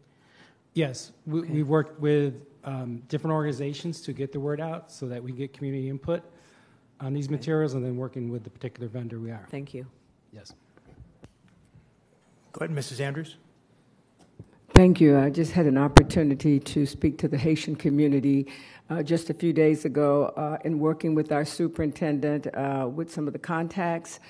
This is the kind of information that he will be going on the television to talk to the community. I just had the opportunity to do it a few days ago.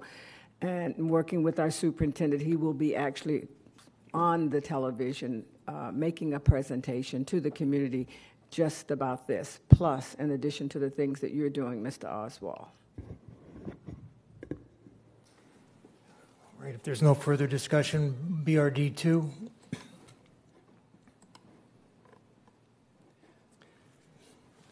I recommend the board discuss and take any action needed to rejoin the Florida School Boards Association effective July 1st, 2022, and that the superintendent and board chair be authorized to take all appropriate action to implement the board's decision.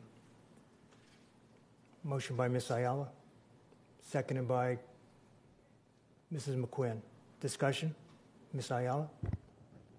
Thank you. So I wanted to kind of go over some information that our team put together at the request about this organization. And I think that we all recall, less than a year ago, we made a unanimous decision to part ways with this organization based on highly offensive commentary that their leadership made, after which FSBA did nothing in response, continued to let that individual serve in a capacity of leadership. And I don't need to get into that because we all know what happened. We all remember being highly offended, and we all remember this room being full with our community partners asking us to take that decision. So now it's less than a year later. I have personally not seen any improvements in their space. And then when reviewing our legislative priorities and how they have compared based on our requests and their support, I'm finding gaps. We all know the priorities that we put forth for our legislative team to go up to Tallahassee and advocate for. Some of that last year in particular, after the pandemic, brought some new requests from us based on what we've seen in this chamber, much of which has been harassing, unacceptable, and offensive to all of us sitting up here. FSBA did nothing to support us as individuals. FSBA allowed members around the state to continue receiving threats as bad as being reported to DCF for child abuse of their child. Did nothing. I have personally not heard from the leadership of this organization, nor have I seen their investment or concern in coming to me as a representative for a Hispanic community, their board chair offended, not only with her comments, but with her service on her own school board, and say, let's have a conversation about it. I am not interested in rejoining this organization as an individual, and I'm not interested in voting to support spending $30,000 of our money to join an organization that has not lived up to the standards that I expect of this body when we make equity statements that say the things they say. I cannot do it in good conscience, and I can't even understand how we're here at this point. I understand that we have budgetary timelines, but there is no reason that we have seen that they have changed their tune or that they are prepared to support us. And one last thing I want to say is that when I had a call with the executive director and explained to her in detail the sexually laced, offensive, hateful, threatening, literal item of mail I received at my home while being a board member and trying to do my job to protect the kids of this district, she just had nothing to say. So I cannot support this. I am not going to speak for the organizations that were offended by what they did, which includes many members of our LGBTQ community sitting in here with us, asking us to stand up for them. And I cannot, in good conscience, support this by any means. Ms. Ayala, pursuant to Robert's rules, if you made the motion, you can't vote against it. So you want to withdraw the motion and let somebody else? I withdraw the motion. So this person that seconded that motion was Mrs. McQuinn. Do we have a second on Mrs. McQuinn's motion? Ms. McQuinn, do you want to make the motion? I do want to make a motion with the understanding that there will be discussion. Okay. Well, I'll do whatever you need. Need a second on that? Ms. Breaux, are you seconding the motion? Okay. Under discussion, Ms. McQuinn, you're first, and then Ms. Breaux. Making sure I do this correctly, I would like to propose an amendment that we postpone this agenda item because it does require discussion, and right now our focus needs to be on items that need to be handled to open school August 10th. I'll second. And I'll second. I was going to second that. Okay, so we have a motion by Ms. McQuinn to postpone this until after August 10th, And I second. correct? And it's been seconded by Lots of people. 3 of you. I'll just pick one, Ms. Brill. It's been seconded. Let's discuss the motion to table. Ms. Brill? I just wanted to bring something to everyone's attention, which I don't know if everyone saw it, but we received, and I support what you're suggesting, we did receive an email from Father Frank, who was the founder of the Guatemalan Maya Center, where he was suggesting that that they were rejoicing in us standing up against those that balk, and basically challenging and making the change at FSBA by making our voices be heard. I completely agree with waiting. The other thing, though, that I want to mention is that we do have the ability to individually go back and join if we choose to. I did read over their priorities. I had no problems with any of them. I don't think we should have the same priorities. I think we have more voice when we have multiple. But as you may recall, I did not want to join the Greater Florida Consortium of School Boards. And so, I've stepped out of that. So I think we should postpone it. But then I think we should also think about if we want to individually join, because that would give us the opportunity. I tend to, when confronted with differing opinions, I prefer to try and hash it out and find some ways to make change. That's just my approach, but I certainly understand the need to postpone. All right, on a motion to postpone, we can take discussion. On a motion to table, there's none. It was a motion to postpone by Mrs. McQuinn, so any other discussion before we vote? Ms. Ayala? Yeah, when someone shows you who they are, believe them. And as a member of the marginalized community that was offended by this, I'm not interested in being somebody's workshop on how to be what I expect them to be when they say they represent school boards around this state. They're not doing the work. They're not showing me they want to do the work. So this is not about me not wanting to pitch in and be a team player and say, let me make you better. But that's not my job. I thought they were supposed to support us, not the other way around. So until I see investment from them on their end, and I hope that their executive director is watching and listening, I cannot in good conscience tell 2 communities who are standing with us here today, this organization said all these things and looked the other way when you were being offended, didn't support the people trying to support you when they were being harassed, but we're going to go join them again less than a year later. When we make decisions up here, it has to mean something. It hasn't even been a year. And we're going to say we can flip-flop our decisions because it's time again. It is not enough. I'm sorry. Mrs. McQuinn? Are we discussing delaying this for another date after open of school? Yes. Yes. There's no other Mrs. Andrews? And I really don't want to bring it back while I'm trying to get school open. I mean, when you start talking about getting the children back to school and focusing on the teachers, I mean, I can't see us bringing this back right in the middle of opening school. Personally, I felt exactly the way Ms. Ayala feels, because it was a terrible thing the president and the executive director did as it relates to all children. You heard all these speakers talking about treating children with respect tonight. And we took that stand here because the racial discrimination, the heartbreak that was lashed out at children was awful. And I think the school district of Palm Beach County, as a board, we did the right thing to step back because we don't want to be a part of any of that. And as I look, I see they're making some changes, but they're not. I'm not there yet, and we can actually decide what we want to do when we come back. I don't really need another discussion. If all of us want to join when we come back together again, away from the opening of school, maybe in October or November, fine. But I'm not interested in taking the time during the opening of school to hash it out. If you want to join on your own because you've done your research and you feel that's what you want to do, and I appreciate the letter from the father, but I've been doing some research, and I'm certainly not ready to get back up in there until I know that some major changes have taken place. Dr. Robinson? Okay, so I suppose the motion to postpone is debatable because we're continuing to talk, right? Because I was just checking. Okay, so let me just tell you, I won't, whenever it's on the agenda, I'm not going to support it. I participated in the Florida School Board Association and National School Board Association. Was bitterly disappointed with both, right? I don't consider them to be advocates for children. I think that they, and from what I understand, the Florida School Board Association is moving further away from the positions that I would take for children. And so I was just going to vote it down. I'm glad to hear that there's some reservation, but I mean, it was after dealing with them that I found the Council of Great City Schools. Now that's an organization who fights for children. That's who I'm here for, so. No. All right, let's vote on the motion this is a motion to postpone it until sometime after August 10th, the beginning of school, so all in favor? Opposed? That motion carries 7-0. COM1, Mr. Superintendent.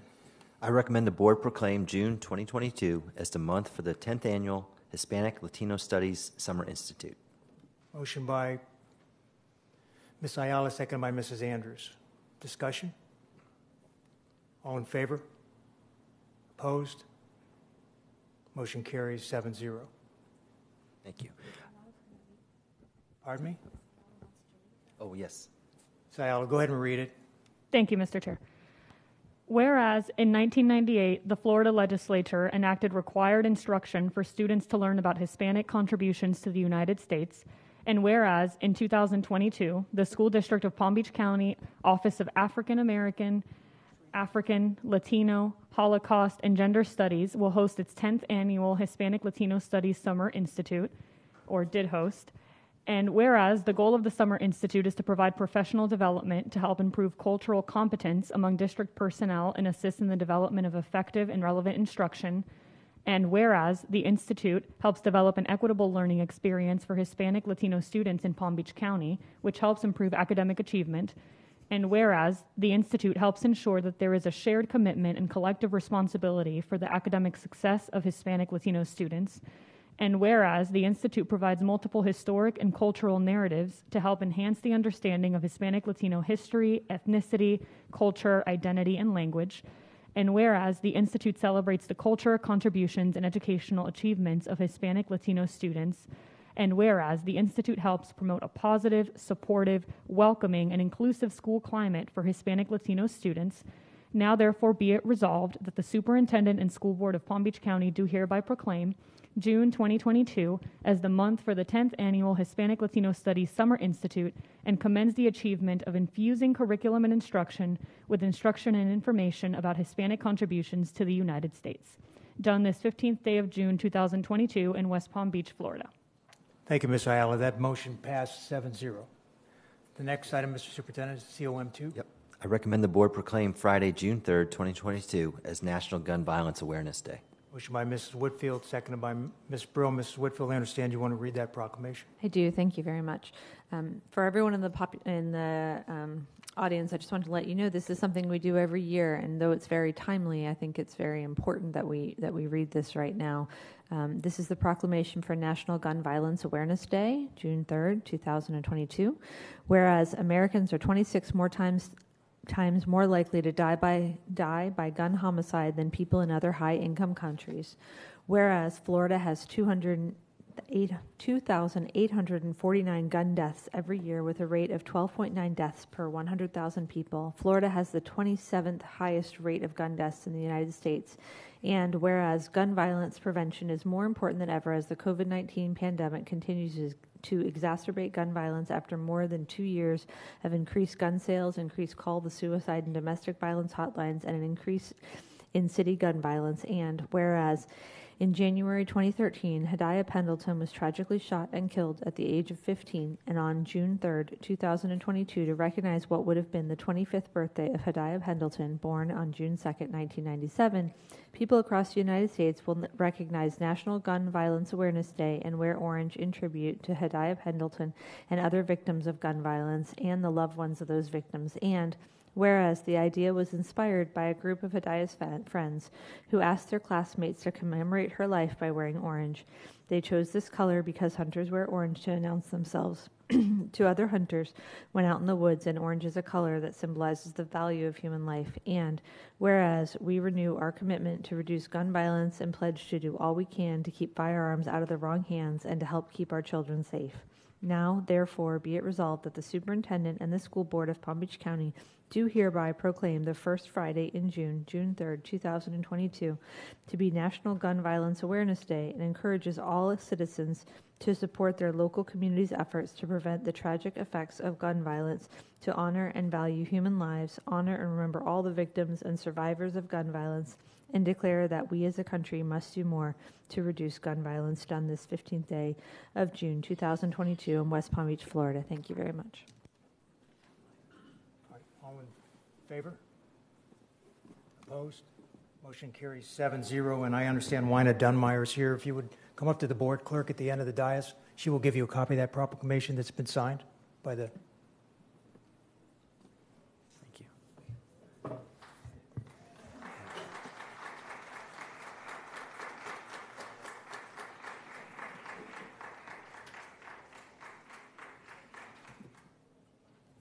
Thank you. COM 3, Mr. Superintendent. I recommend the board proclaim June 2022 as the month for the 28th Annual African, African American, and Caribbean Studies Summer Institute. Motion by Mrs. Andrews, seconded by Ms. Ayala. Mrs. Andrews, I understand you want to read that proclamation. Yes, sir, Mr. Chair. Proclamation, 28th Annual African, African American, and Caribbean Studies Summer Institute, June 2022.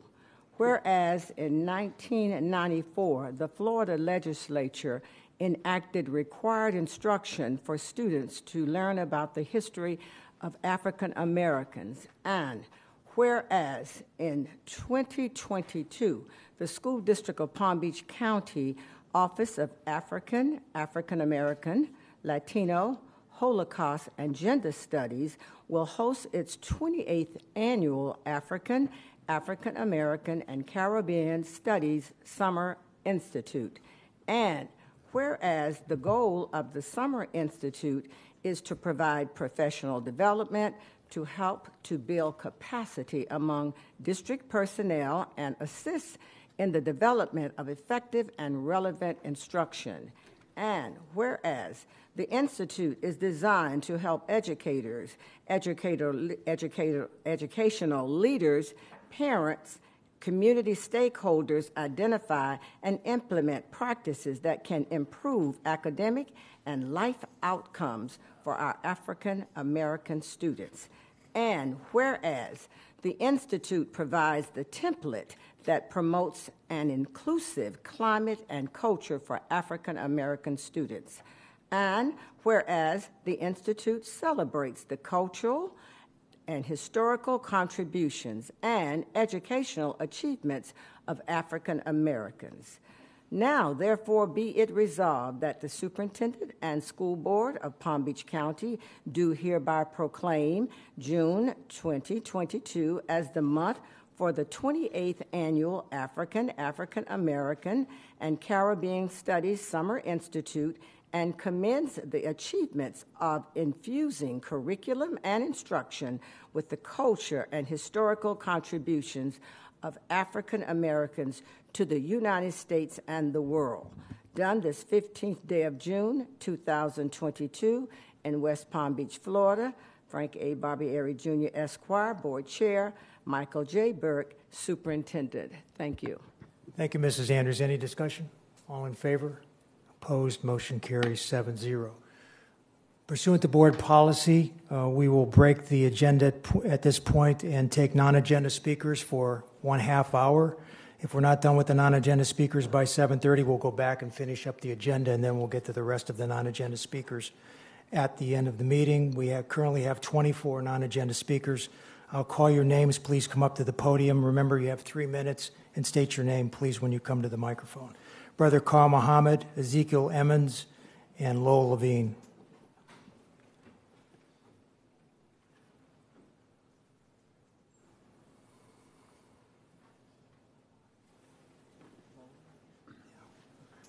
Brother Carl Muhammad, and I'm here once again to say, happy Juneteenth, although I know that many times we don't understand the dynamics of what that kind of suffering is all about. And as we continue to look out for our children the way others look out for their children, never do I hear anyone mention our children and their particular problem. And I wanted to bring you greetings from they say it was 50 million that we lost in the Middle Passage. But as we continue to move forward, the state task force, I don't know if y'all really know it, but the state of Florida Task Force for African American Studies is going on today and tomorrow. And I've asked them if they would consider treason for those who have knowledge about the things that will prepare for our children and you're not following them, your equity and wellness, none of that stuff with the 3 superintendents that we have to deal with. None of them have reached out to our community. None of them, and even with your equity study, it said that 60 or something % of your teachers didn't know our children at all. And I hear tell now that you're getting ready to do a great employment, and I know that you don't have nothing in place to assist them. And that's the reason why we tried to partner with you as a community, because we do have that skill set inside of our community. Now, we understand that it's a fearful conversation, just like you have with the LGBTQ or anybody else, and when it comes to dealing with the problems of those of us who are the children of the slaves, you got a bigger problem. But I can assure you that we don't expect you to do nothing, because it's 28 years, and if you go out here and ask anybody in here, they still don't know that that law exists. So I'm going to go back to the task force, and I'm going to try to bring, I know it's a new law, well, it's a new concept of thinking, and treason is when you betray people. And my community have been betrayed for 20-something years. I can't go nowhere. People don't know that the state apologized for slavery. They don't know the Florida statute has been passed for the benefit of our children. None of that stuff. And they don't believe me, come into the community. Or let's have this conversation where our community can have input directly on what you decide to do. And I've been reaching out to everyone on the board to try to get some kind of clear direction for our children. If you could just tell us some of the improvements that you've done this past year, because we went through the pandemic, the epidemic, and all the rest of that stuff, and no one still is talking to our community. We have heard nothing. I've heard everybody's children mention tonight, but ours. And we deserve the same kind of conversation like you hold with every other group of children. Our children, the African American, the descendants of the slaves.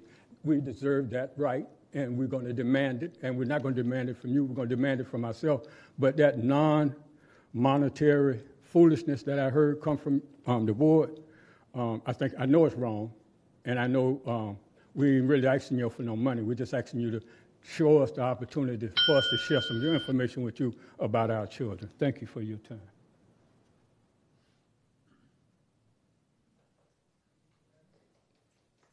Ezekiel Edmonds or Mr. Levine? Good. I got to raise this a little bit. I'm 6'4", so I got to raise it a little bit. Good evening. My name is Lowell Levine. I am the founder of the Stop Bullying Now Foundation, organized in 2012, tax-exempt organization. And I am very proud of the work that we are doing, because we save the lives of children that are being bullied, not only here in Palm Beach County, but the state of Florida and across the country. We've handled over 2,000 students so far in the 10 years, and we have been very, very successful. A child is precious. A child is priceless. The biggest concern that parents have today here in Palm Beach County School District is they send their child to school in the morning and they don't feel there's any guarantee they're coming back that afternoon. The situation here in Palm Beach County for the 2021-2022 season has gotten worse because I have received many more phone calls from parents who have not been getting any success at the schools with the principals or the administrators. But that's increase has been caused because I've gotten involved with a new group in town called Moms Group, which has 14,000 members, and they are very much concerned about the future of their child's safety in school as well as their education. I would say that 50% of the children that get bullied are lesbians and gays and special needs. I help them all, I work with them, and I do whatever has to be done to save the life of the child and prevent the lifetime destruction of the family. If the school board wants to know how successful I am and why I'm successful and how I can implement it here through your organization, you can call me and I'll be happy to meet with you to explain to you my game plan and why these things are taking place and why it's getting worse and why the mental problem of these children that are being bullied are getting worse. And it is known that 100% of all mass shootings in this country are done by children that have been badly bullied because they became mentally ill. You only know about a few of the mass shootings in this country, but there have been 138 since January 1st. And last month there was one almost in Washington, D.C., where 6 children were shot. But the shooter, the student shooter, was on the roof across the street from the school in a high-rise building shooting away. Thank God he was a bad shooter, so they got up there in time.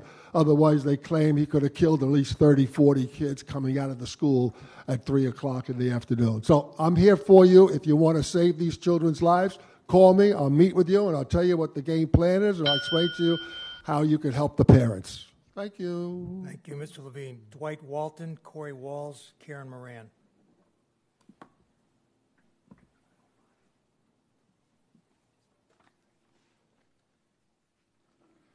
Good evening, Board. Good evening, Mr. Superintendent. My name is Dwight Walton. I am a retired Florida Highway Patrol trooper. I did 27 years.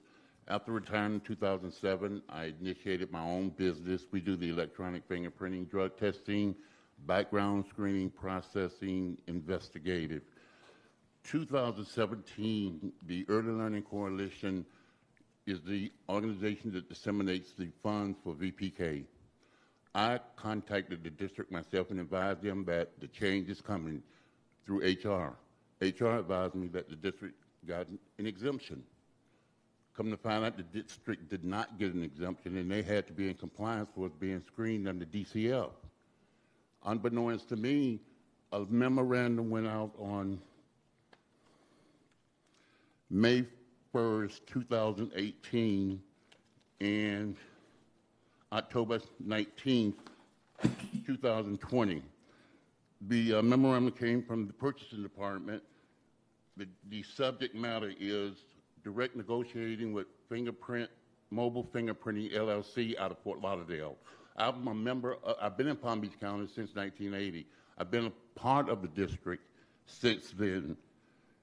The purchase department is in a direct negotiation with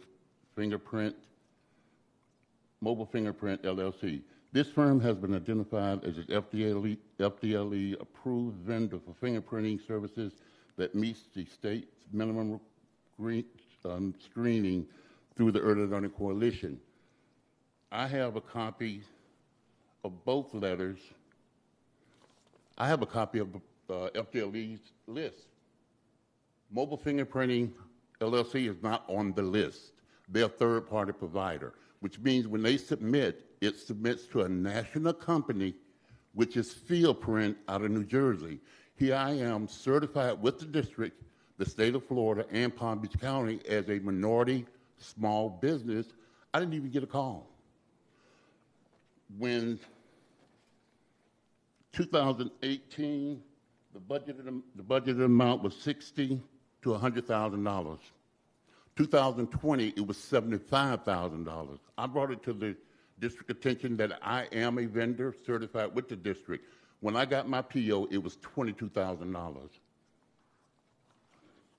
The board made a decision on May 11th to allow mobile fingerprinting, field print, to facilitate the screenings that the police department is no longer satisfying. Nobody called me, but soon as the drug test went out, I got 2 different emails from 2 different departments stipulating that the drug test is available. When the fingerprints went out, I heard nothing. And nobody wants to give me, as a small business certified in the district, the opportunity to perform the services.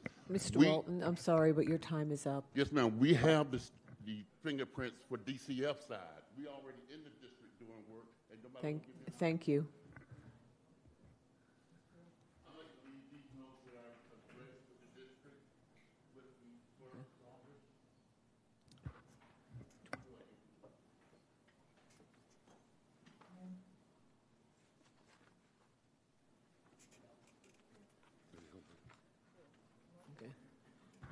Do you want to extend the time? Frank, they want to extend the time to let him speak. Ms. Sanders, you want to make a motion to extend the time? No, I just wanted to make sure through the chair to the superintendent that somebody go out and spend some time with this gentleman so that we can investigate what he's talking about and make sure that we haven't done something that we should not be doing. So if somebody can check on that for us, I'd appreciate it. I will have staff follow up. I'm a little familiar with the situation. We have not done anything wrong here, but we will hear the gentleman out. And there's some more circumstances around this whole decision and our needs to move the fingerprinting, out to outsource that. But we'll follow up. Go ahead, ma'am.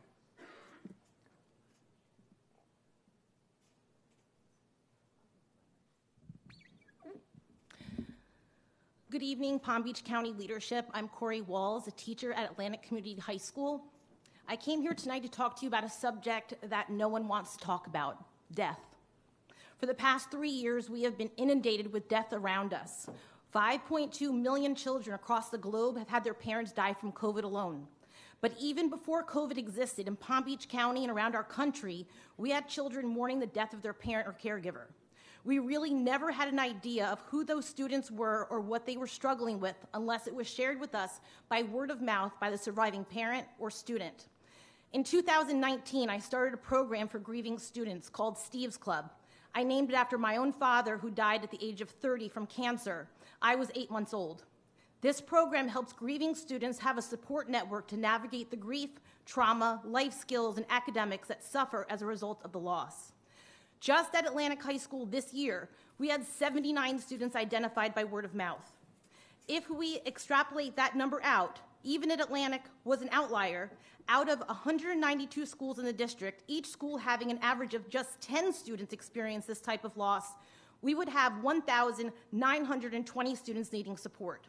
If we're being more realistic and say on average each school has 40 students, half of the amount of Atlantic's number, we still have 7,680 students grieving the death of the most important person in their lives. Next school year, nearly 20 schools in our district want to implement Steve's Club on their campuses. These schools have come forward saying the need in the community is great. Educators see the academic, emotional, and financial toll kids face after losing a parent or caregiver. However, they don't have the tools or time to devote to help the way many want to. This is where Steve's Club comes in. Steve's Club is after the initial shock, a continuous support through the student's K-12 academic career, well after outside people forget or make light of the child's loss. The death of their parent or caregiver is still very real to children for the rest of their lives. They may look fine on the outside, but many are still hurting, especially without proper support. Steve's Club is an intervention that can be easily implemented into each school to support the unique needs of grieving children, starting with updating SIS and registration forms to include deceased as an option for parents, creating an icon for teachers to see in SIS, to train teachers in grief sensitivity so they know how to address grieving students in all stages of coping with the death.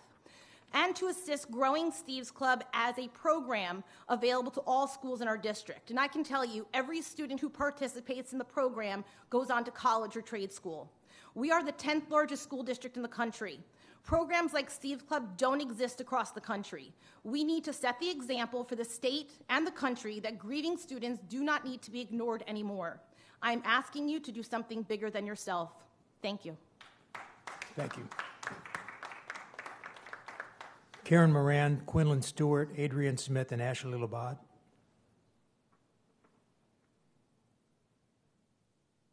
Go ahead.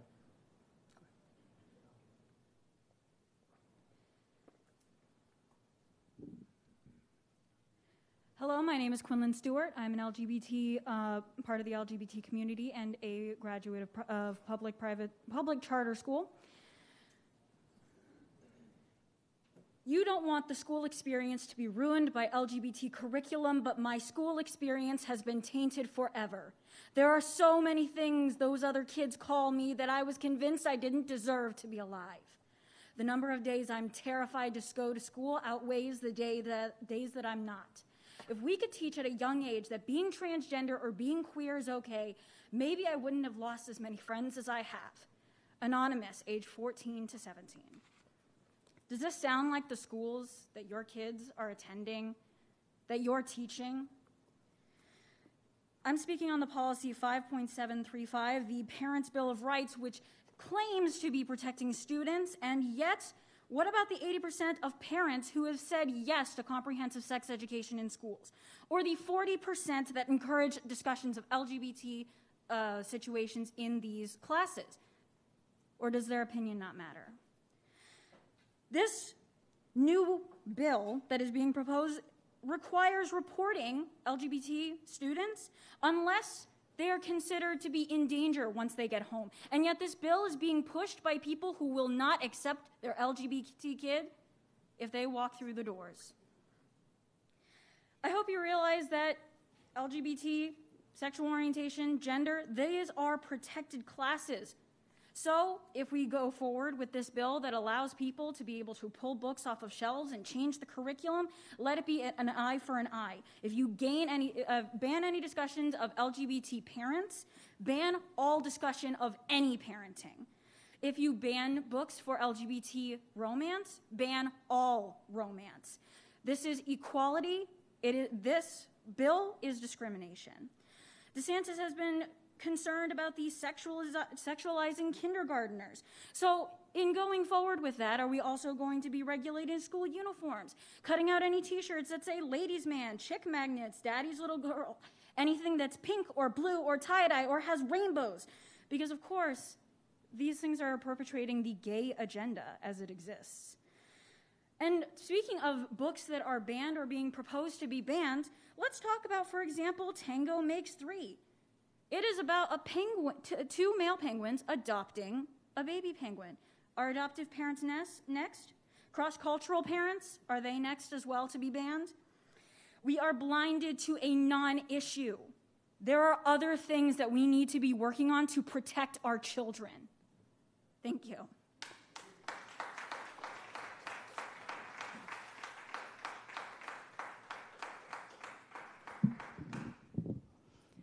My name is Ashley Labad. I just wanted to refer to last meeting when I was called out on record and put on record that I wasn't just giving numbers, Mr. Burke, for charter school, it was also public. That was just in my speech. There is word tonight that people were paid to speak. I'm just curious if that's true. Another item on the agenda was a Berlin trip. I want to know why, who is meeting, what is discussed, how much, and what is the goal of it. I know I can't afford to go to Berlin. Also, the trip to LA next month, apparently first class trip. We're not supposed to say board member's name. The other thing is the panic button. I know you guys have discussed this. However, as a teacher, I can tell you that I feel like this button is going to be pushed, and then you are going to have emergency workers show up at schools, and then now you only have wasted money, but you have wasted getting to other people that need them. People do not go into places that are armed. A lot of the schools that are being attacked are public schools. They do not go into these private schools because teachers are armed. There was talk about training in Florida to have armed teachers and not being discussed. A lot of people making the decisions have never even shot a gun. So that's something to think about. There's also parents that have contacted me about the board telling them there is one entry point for schools, and I know that's not true because I've worked in many schools. There are a lot of companies that you all are donating to. We would like more information on that, where every dollar is spent, because as we've seen, we have a lot of people that are suffering from mental health, and the money should go to those students.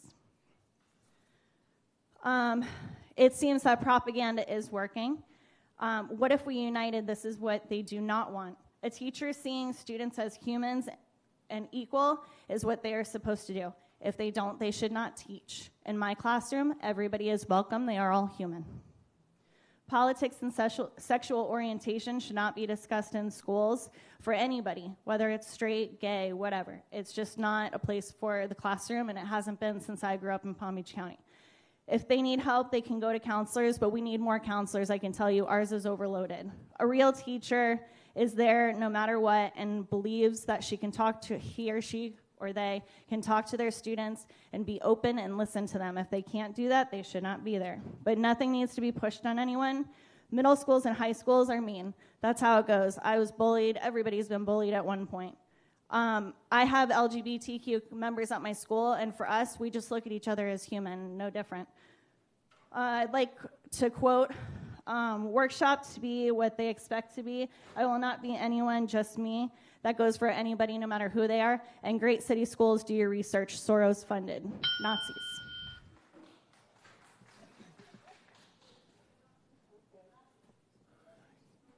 Karen Moran and Adrian Smith.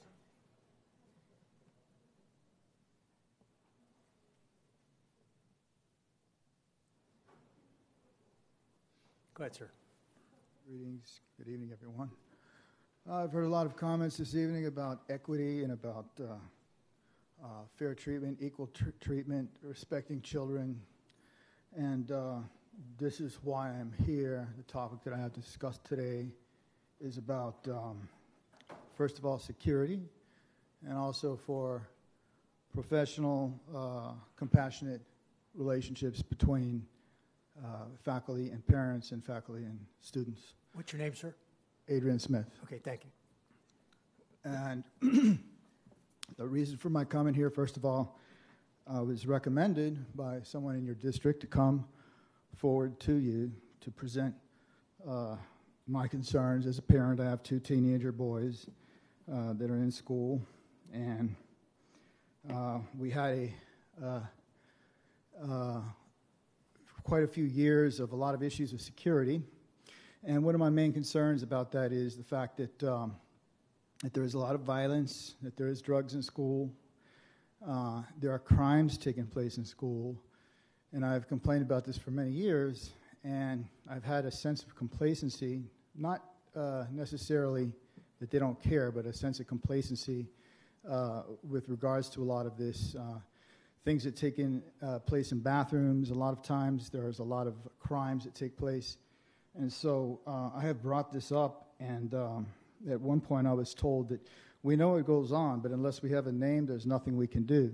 One of my boys says I can smell marijuana in the school. Then one day my son was skipping class because he did not want to go to class, and he's not a very good student, my younger boy. And then when that happened, he was confronted by 2 children that came in and had sexual intercourse in one of the bathroom stalls while he was there within a matter of whatever it was, 7 minutes. And I was outraged about it. In fact, it struck a chord in me, which caused me to protest about security at the schools and the issues that are taking place. And I was approached by a hostile administrator of the school who had told me that I had better leave the campus or that he would have my ass kicked in jail, and a number of other things. Robert Hatcher is the person of name. Very hostile person, very disrespectful, And I'm here to complain about it and to make known that these are issues that are real and that something needs to be done about it. Now he has filed a lawsuit because I've complained about his misconduct for defamation, which I think is outrageous. He was hostile and he was abusive towards my son. He was abusive towards me. He called my son names. He accused him of things that he was found not guilty of by the school police. Mr. Smith, your time is up. And so I have brought this complaint up to you before, and I'm bringing it up today, and I'll have more follow-up on this. All right, thank you. We have time for one more non-agenda speaker before we have to go back to the agenda at 7:30. Edward Niesenbaum, you're next on the list. No, not two. I have time for one speaker. So if you want to pass both over, you can go to the next one if you want to wait. Go ahead, Mr. Niesenbaum. My name is Edward, and I finished 5th grade with a lot of academic achievements signed by Brandon. Let me share with you my opinion about 5th grade reading materials. Almost all books are woke motivated or direct propaganda against nuclear family. I don't want to read suggested books for my book project, so I did it based on Rush Limbaugh book. My class liked it a lot, and I received the highest grade. I got very upset when my teacher was reading Broken Strings by Eric Walter.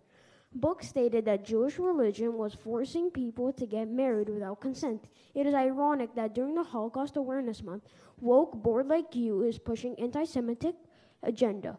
For your information, Jewish law prohibits marriages without consent. Even opposite, young couples are encouraged to know each other better. I told my class and teacher about this misinformation, and she stated that nothing she can do. Board forced her to read this book. My request is to add the Tuttle Twins series to elementary school curriculum. I already gave 12 books from the series to Barberi. Did you read it? I would like to volunteer and introduce these books to Education Committee. It is time for Palm Beach County students to start reading interesting books instead of woke propaganda. I want to share one more news with you. My tennis sparring partner from New Jersey informed me that he was starting to play tennis as a girl. He is 3 years older, and now he can win almost all the tournaments, and he will get free college eventually. As a bonus, he can peek at half-naked girls in the lockers. My mom contacted his mother and will provide more information. My statement is, as a future man, husband, and father, XY chromosomes, I will not allow any pervert to disrespect and violate privacy of our girls, future wives, and mothers, double X chromosomes. I will fight any attempt from the board, school, or any individual. I am ready for civil disobedience.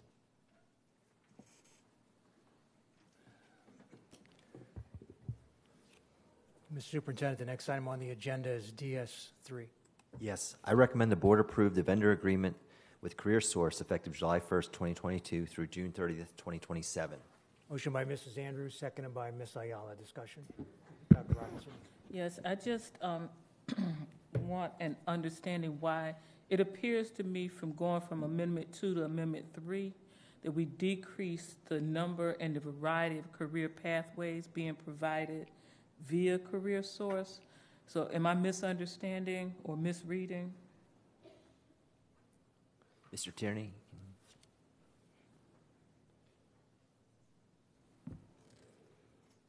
Mr. Fred Barch, welcome. Okay, so the new agreement with Career Source, what we did is we cleaned up a lot of the programs. When we originally did the Career Source agreement 3 years ago, we listed every CTE option that we might be able to offer in the future.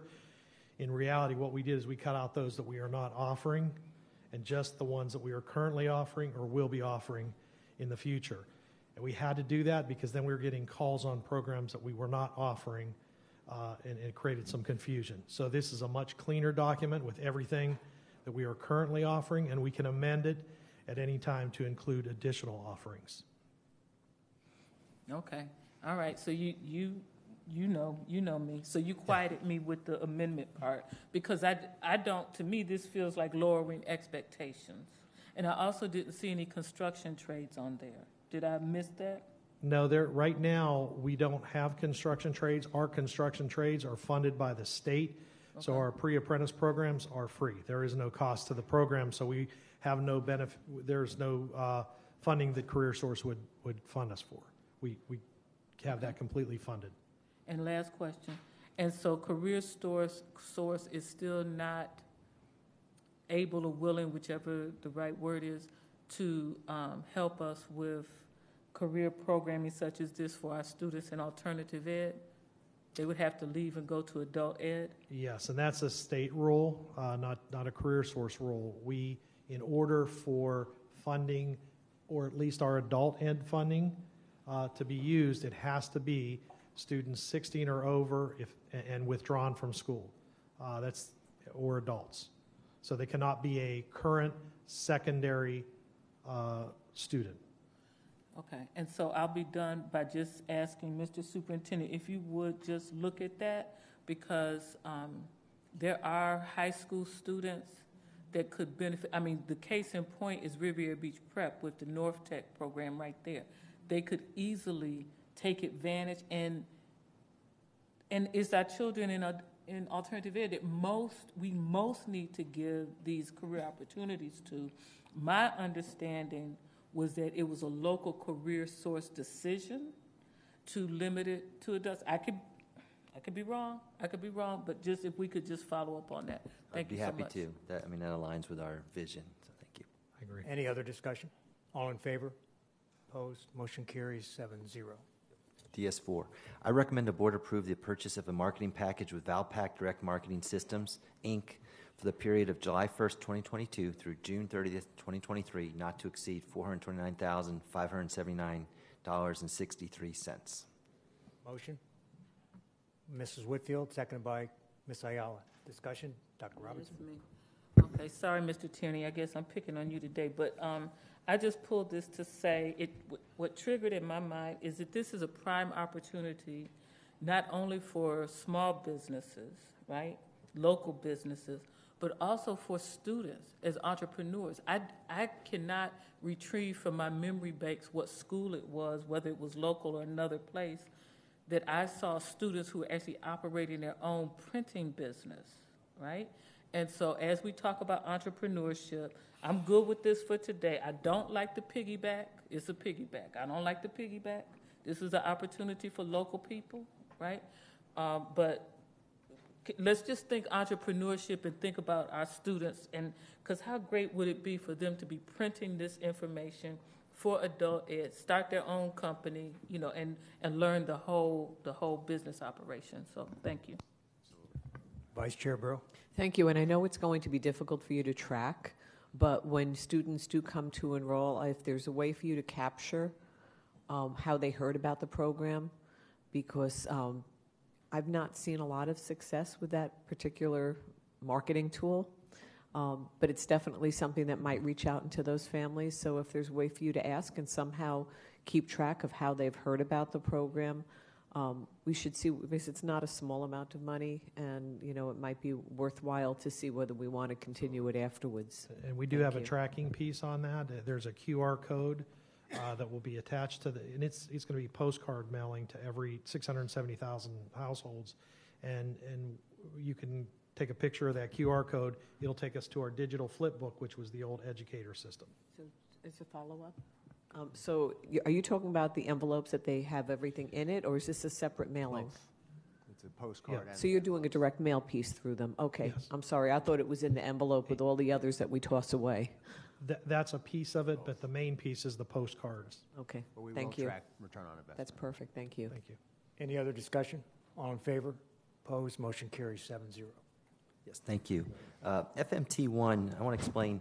I needed to move this to new business to make a change here today, so I have a substitute recommendation. And the reason for that is initially we were looking to borrow potentially up to $225 million for new construction. We're increasing that to $230 million just to give us some leeway with rising construction costs. If we will only borrow what we need, so this is a not to exceed amount. And then also this is being changed due to the interest rates. You probably saw the Federal Reserve raised interest rates today. We are increasing the potential rate from 5.5% to 6%. Hopefully we'll do better than that, but rates are on the rise. So that's the reason for the substitute recommendation, which is I recommend the board authorize the resolution to issue certificates of participation, Series 2022A, with an aggregate principal amount not to exceed $230 million. Motion by Mrs. Andrews, second by Ms. Ayala. Discussion? All in favor? Opposed? Motion carries 7-0. LR1, I recommend the board approve the tentative agreement pending ratification by the Palm Beach County Police Benevolent Association. Motion by Mrs. Andrews, second by Mrs. McQuinn. Any discussion? All in favor? Opposed? Motion carries 7-0. P3, I recommend the board approve the personnel addendum as submitted. Motion by Mrs. Whitfield, seconded by Ms. Ayala. Discussion? All in favor? Opposed? Motion carries 6-1 with Ms. Ayala in opposition. Okay, agenda item POL A1.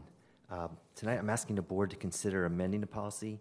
I'd like to add a phrase in two parts of the policy, and that phrase is, or superintendent's designee, immediately following Assistant Superintendent of Teaching and Learning, as well as immediately following Chief of Equity and Wellness on lines 300 and 301 of the proposed policy to the recommendation that I'll read now.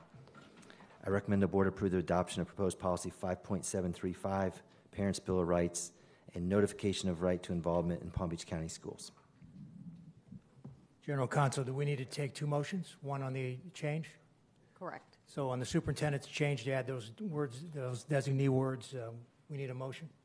Motion by Dr. Robinson, seconded by Ms. Whitfield. Any discussion? All in favor? Opposed? Motion carries 7-0. Now a motion to approve the policy as modified by the superintendent's first request. Motion by Ms. Ayala, seconded by Mrs. Whitfield. Any discussion? All in favor? Opposed? Motion carries 7. Motion carries. Oh, discussion. I thought you were voting. No, Okay. sorry. Go ahead. Okay. So, yeah, this policy gives me heartburn. I get that. So I consider this the fruit of the poisonous tree. This policy is based on what I consider to be bad, non-specific law that opens the door and provides room for hate. And it doesn't specify really to me in many ways to how to carry out the hate, but it opens the door, right?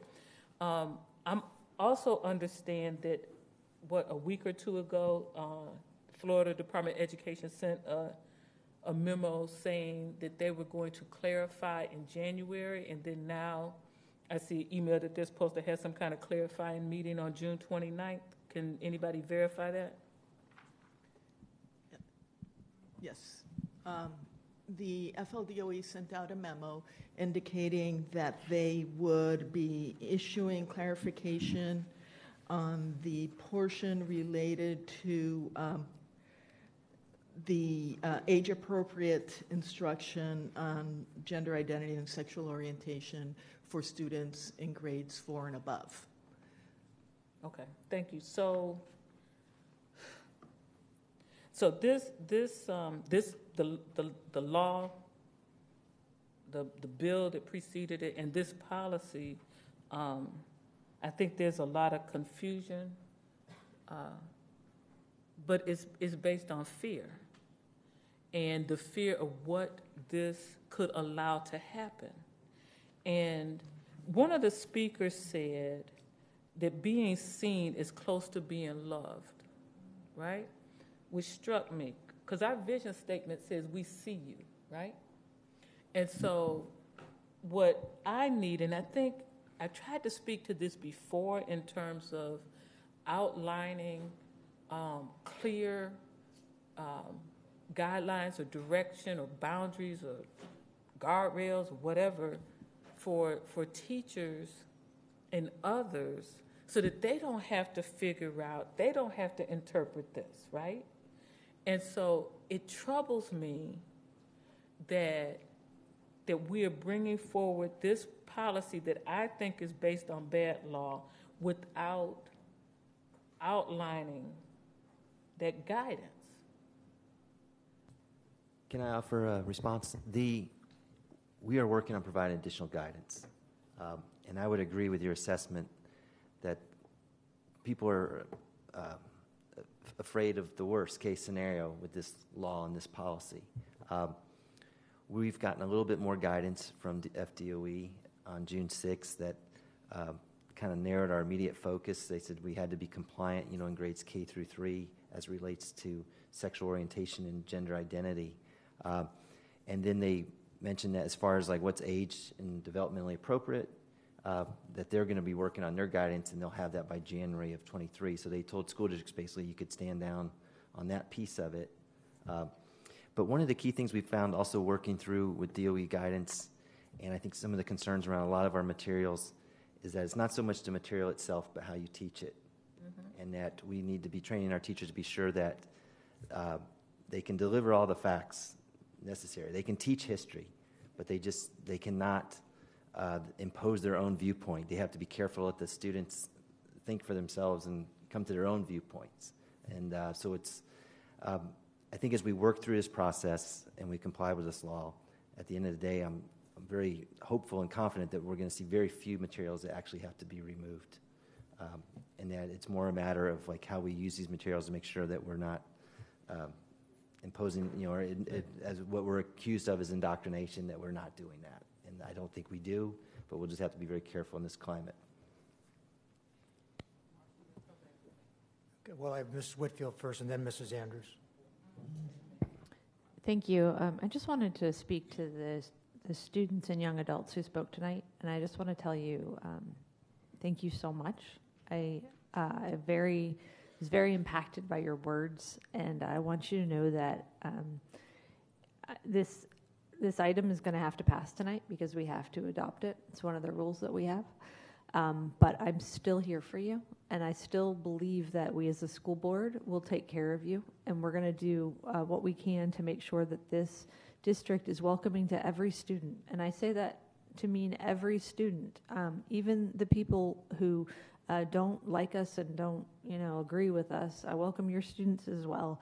One of the things that people have said during this bill is that, we're finally giving the power back to parents. Well, to me, you've always had power in this district. Every parent should have power, and I am a parent, and I feel that I have the right to go and talk to my teachers and my principal and everyone about what's going on in my classes. So if you don't feel that that's happening for your student, let us know. But if you're a student who is afraid of this bill, I want you to know that, as a school board and as a person who sits on this board, I want to be here for you, and I want to make sure that we are supporting you and you are welcome in our school system. Thank you. Mrs. Andrews. Thank you so much, Ms. Whitfield. I like what you're saying, and I just want to be clear that the students that spoke tonight, I just really appreciate you having the courage to speak. I've been working closely with a lot of the GSA clubs within the school district of Palm Beach County, and I will be on those campuses with you, working with your principals and your teachers, because we feel that you are so important to us. We love you. We love all of our students, and we're not going to separate anybody. And we want you to know your voice is so important to us. And so your voice tonight is great, but I've been listening to a lot of the students throughout the year, and this has been really bad because it's caused a lot of anxiety. But this school board supports you. I personally can speak for myself, and as well as this school board, we're going to be there for you. But I want to make sure that I say this part is for the teachers. I worry because I want to make sure there's training and staff development so that, things are happening. July 1st is upon us as we speak, and people are off on vacation, and they won't be coming back to school for a while. So I just really, through the chair to the superintendent, want to make sure that school centers and principals and staff development mentors that work with the schools make sure that we help every teacher, every staff that understand what the new policy is and how we can help them as they move forward in teaching and instructing each day.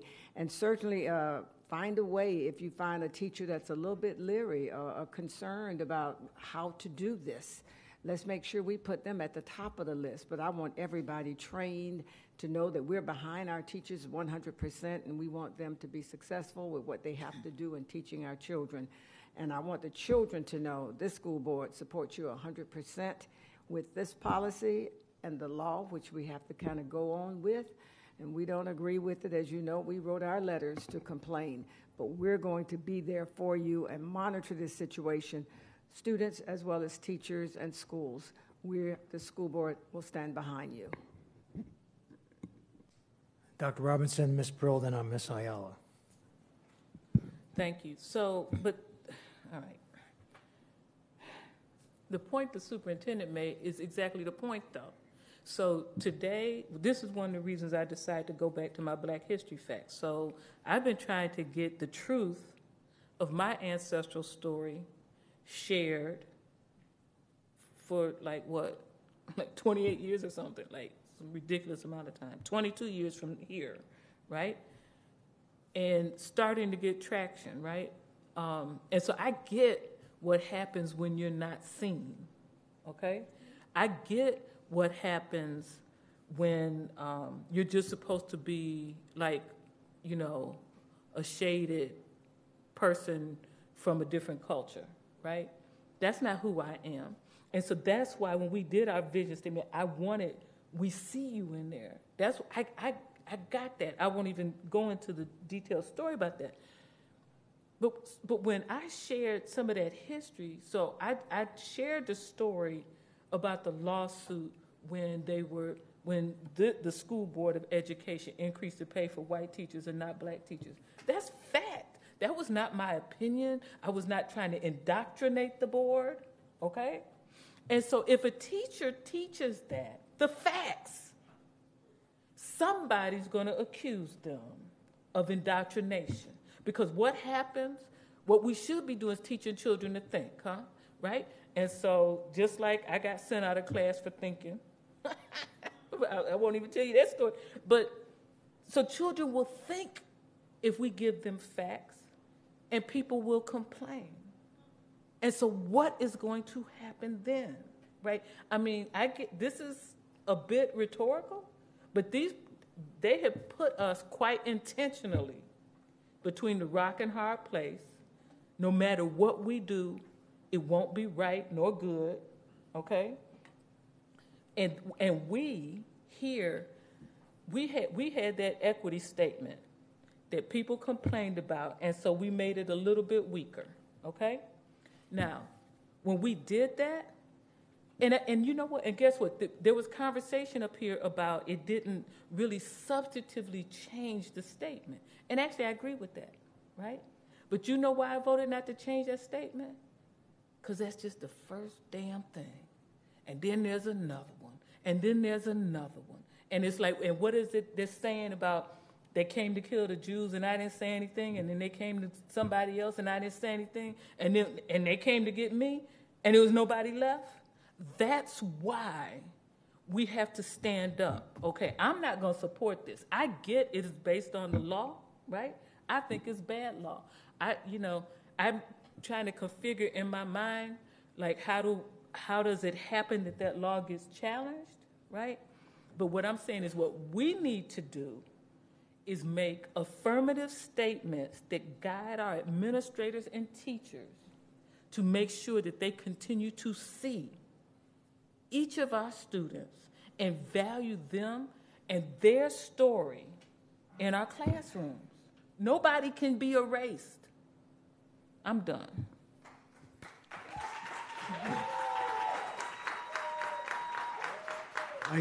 Vice Chair Brill and then Ms. Ayala. Thank you. So I'm not going to repeat what my colleagues have said for the most part, but I just completely am in agreement with all of you.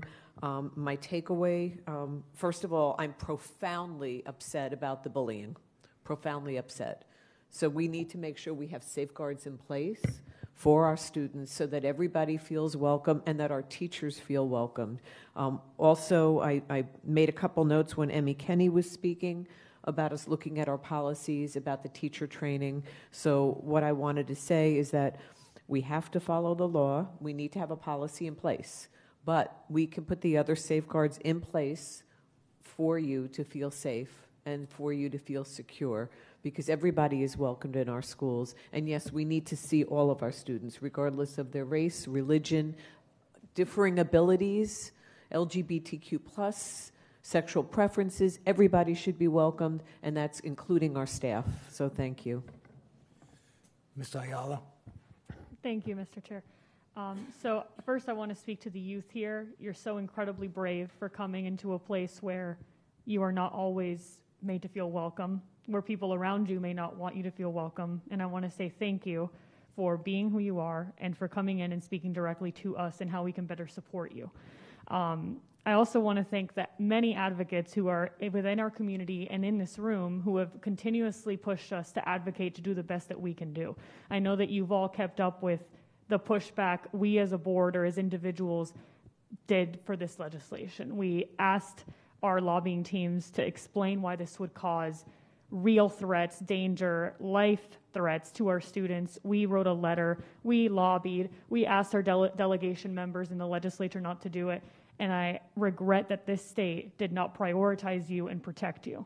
And I'm sorry that I could not do more. But what I can do is tell you what we can do here from this body in these rooms. We are talking about things like, and I have to thank Pete Storr on our team, who is an absolute amazing advocate. We could not do the work that we do without you, and we wouldn't have the progress we have on these books without you.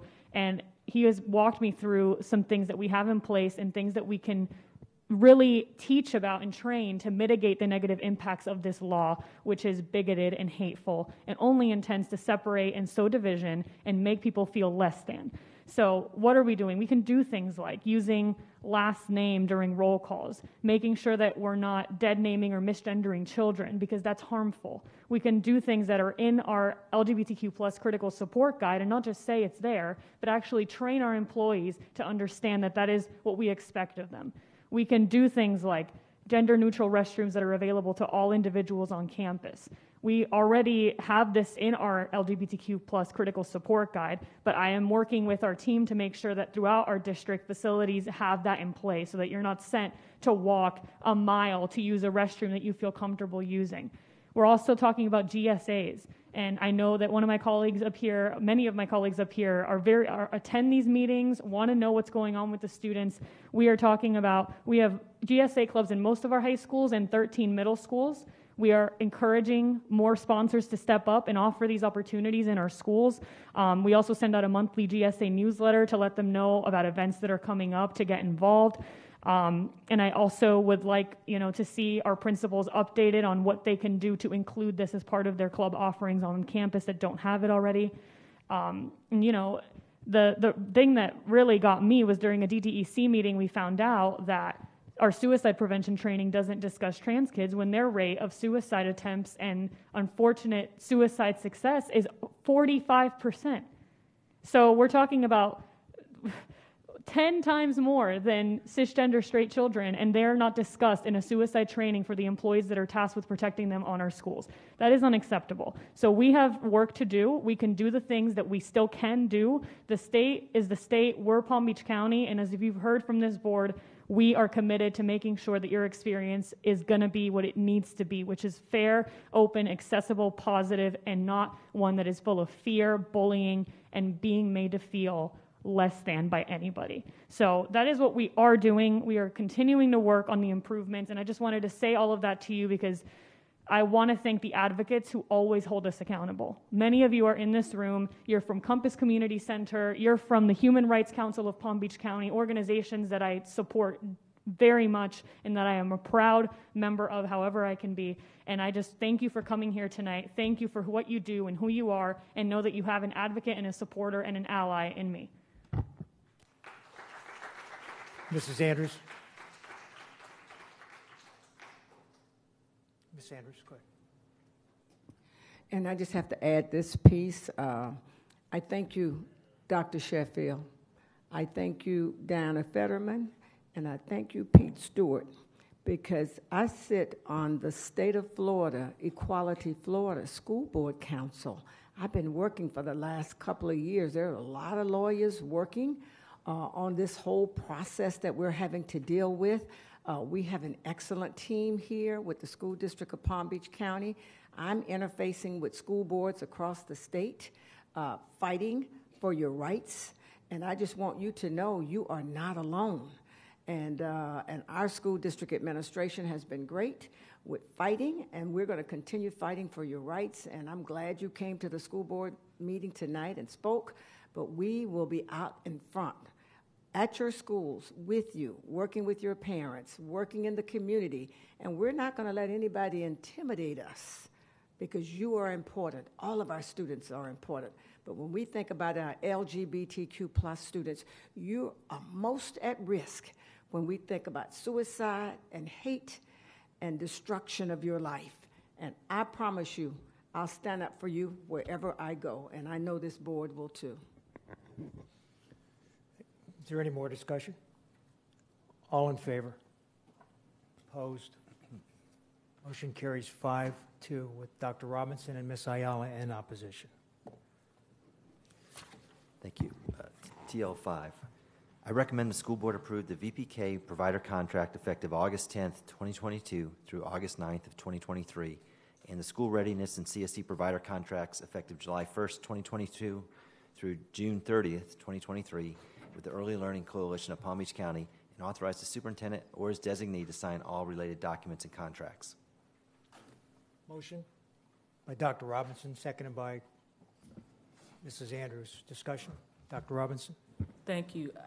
It's not often that I do this, but I pulled this to say thank you. So I wanted to say, really say thank you to Early Learning Coalition and Children's Services Council. Not only do they give us money, right, but they also support efforts in partnership with us to improve kindergarten readiness. So I just passed out some what we call the power standards, which were developed through the Riviera Beach Pre-K Collaborative in partnership between private providers and our kindergarten teachers, where they met and talked about what do children really need to know in kindergarten. So we stopped looking at, a mile wide and go, a half mile deep instead, right? And to share that information with parents. So this document is for parents, so that parents could be more active partners with us in getting their children ready for kindergarten.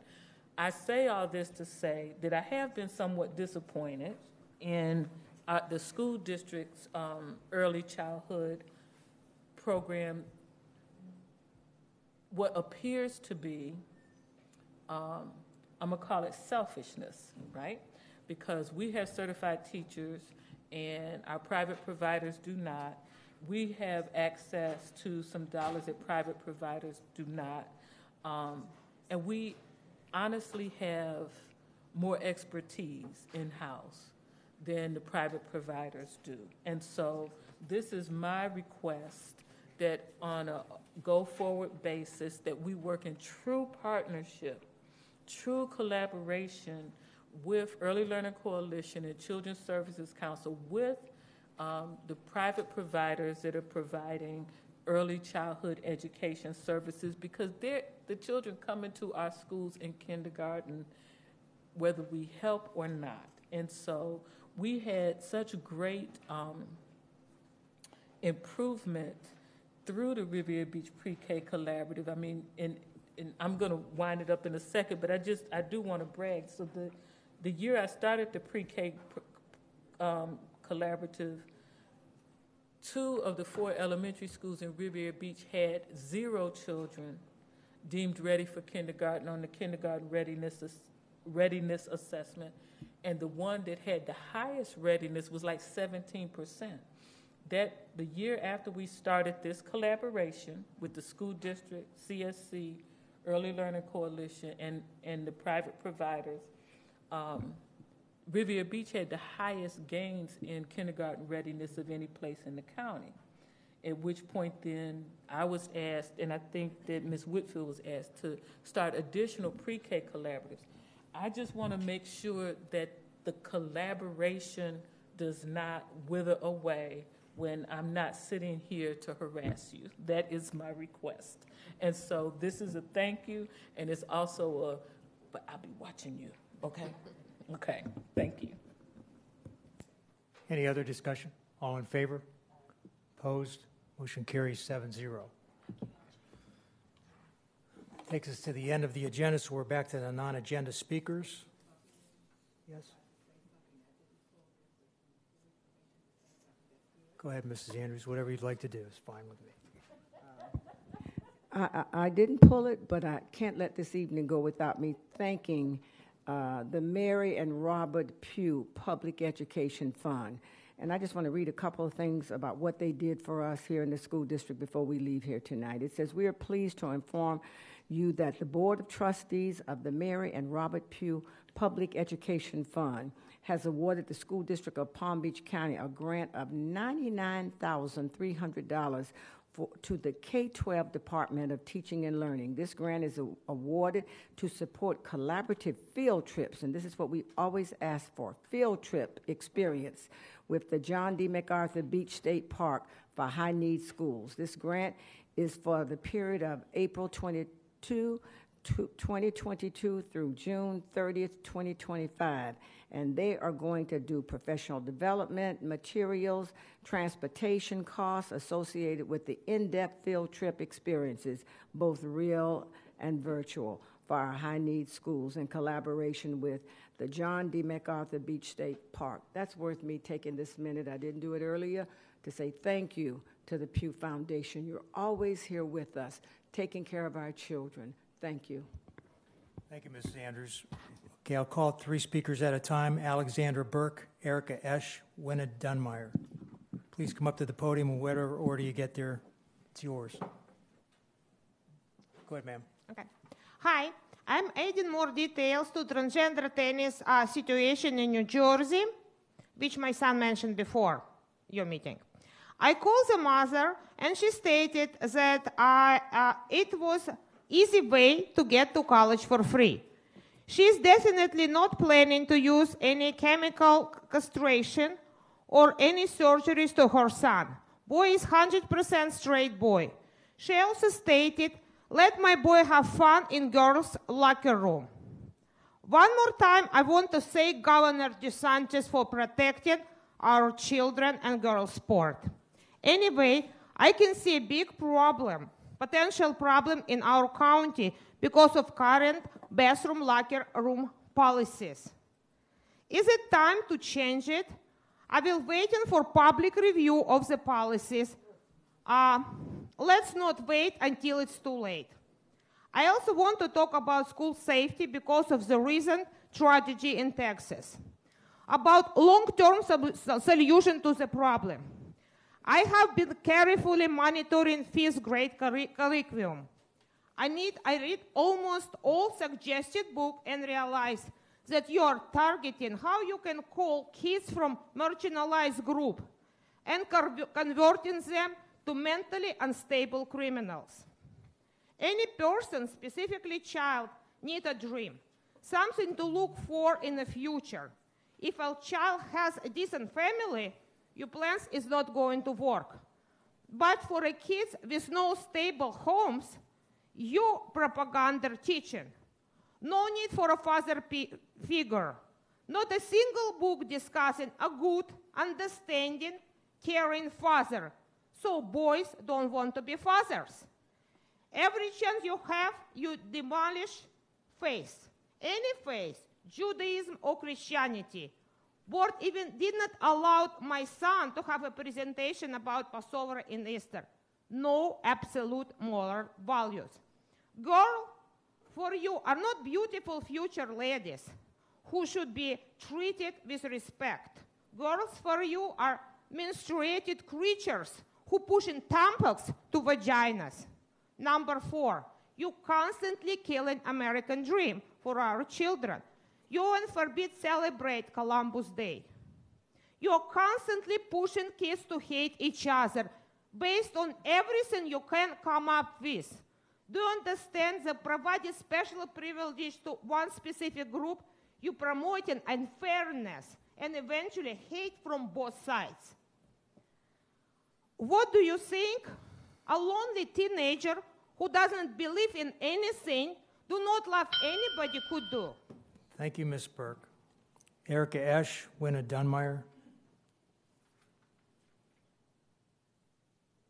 Hello, my name is Erica Esch, and I'm back to speak again, hopefully without redundance, and just to satisfy the further clarification of some of the things we've already went over. Thank you for all of your commitments that you've made tonight, and for promoting the honest safety of our students above the gain, the lobbyism that has purported the most violent history for our students in the past couple of years, I'd say, legislatively.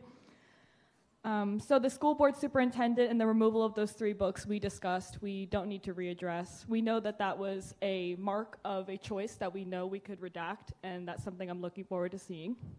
And we're also here to call out the unredeemable qualities of white supremacist patriarchy, beyond the individual, right? Beyond the case by case. So what does that mean to me, to you? Could be all different, clearly to everyone in this room. We could have a different idea.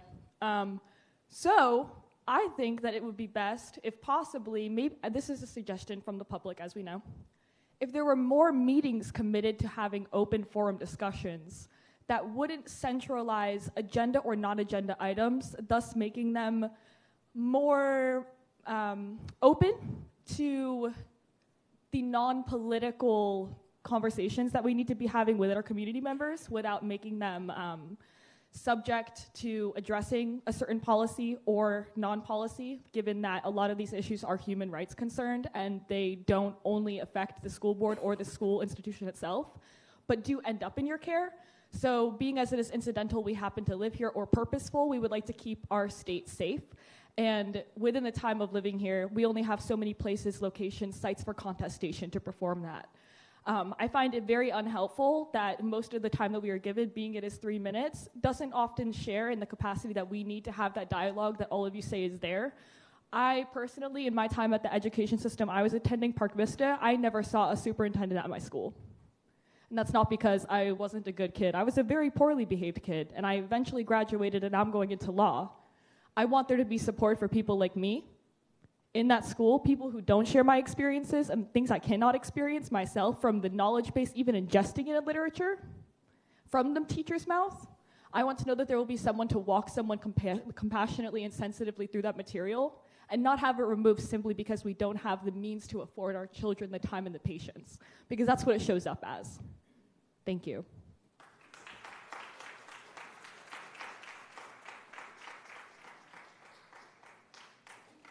Good evening. My name's Winna Dunmeyer, and I'm a parent of 2 children in PBC schools, a senior at Atlantic, and an 8th grader at Congress Middle. Today I'm here as a volunteer with and on behalf of Moms Demand Action for Gun Sense in America. We thank the board for signing this proclamation today for your acknowledgement of the public health scourge of gun violence. The first Friday in June is set aside to honor the victims and survivors of gun violence. It's a time to share the stories of those we've lost and commit ourselves to ending gun violence everywhere. Moms Demand Action is the largest grassroots all-volunteer gun violence prevention group in the nation with over 8 million supporters. And I joined 3 days after the horror at Parkland over 4 years ago. Back then, I'd comment that 92 Americans die by gun violence every day and over 100 are wounded.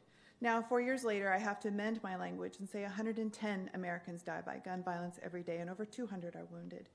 We're creating a nation of gun violence survivors, and it must stop. As a critical part of our community, schools play a role in gun violence prevention.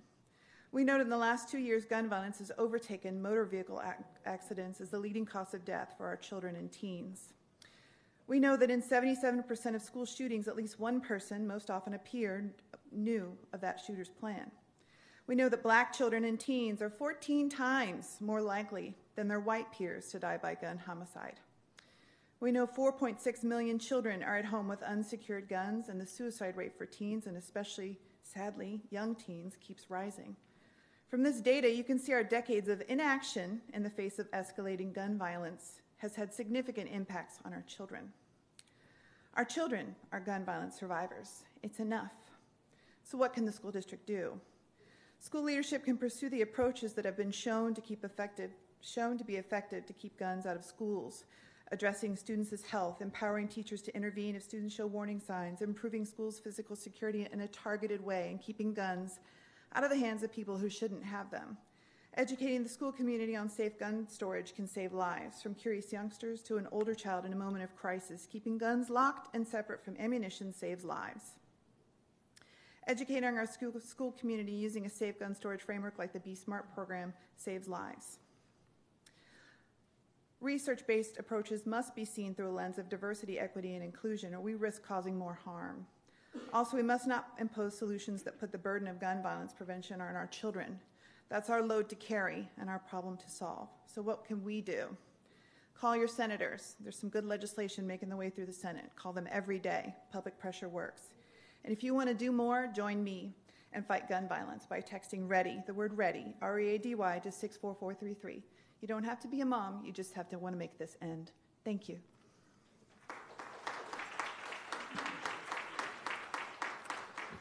Excuse me, Rory Geller Mohammed, Carlene Paul, and Jermaine Womack.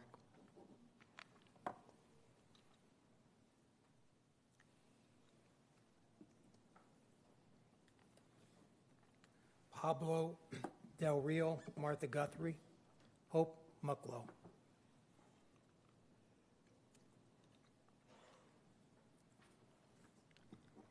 Good afternoon, Superintendent Mike Burke, distinguished school board members, Dr. Robinson, Marcia Andrews, Karen Biller, Erica Wilfield, and staff.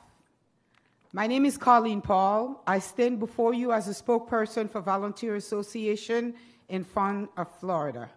We work in collaboration with Florida Rising, which I am a proud member of.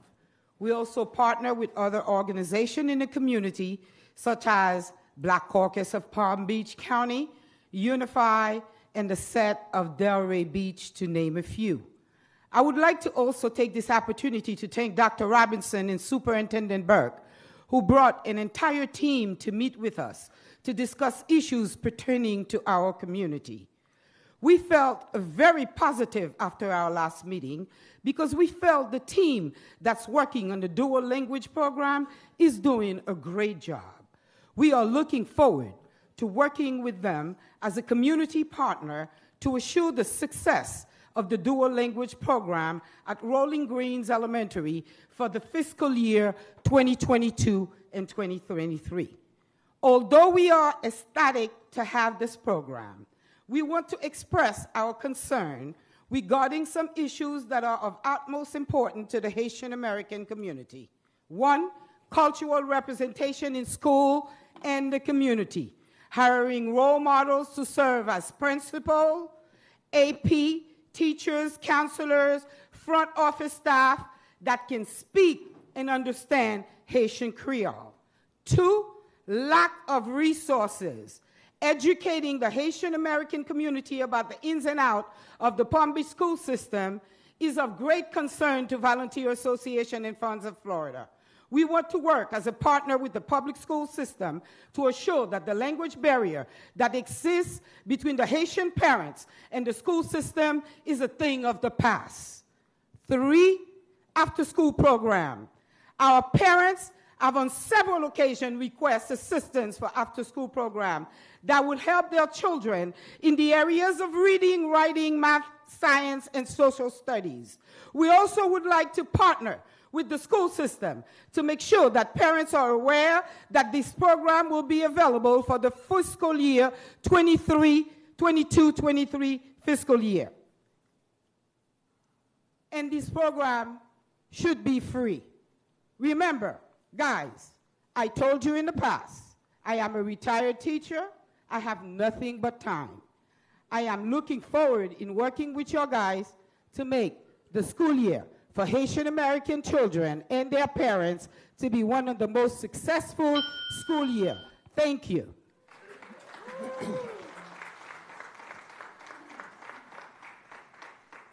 Go ahead, sir. Good evening. My name is Jermaine Womack. I'm a parent of two black, beautiful kids.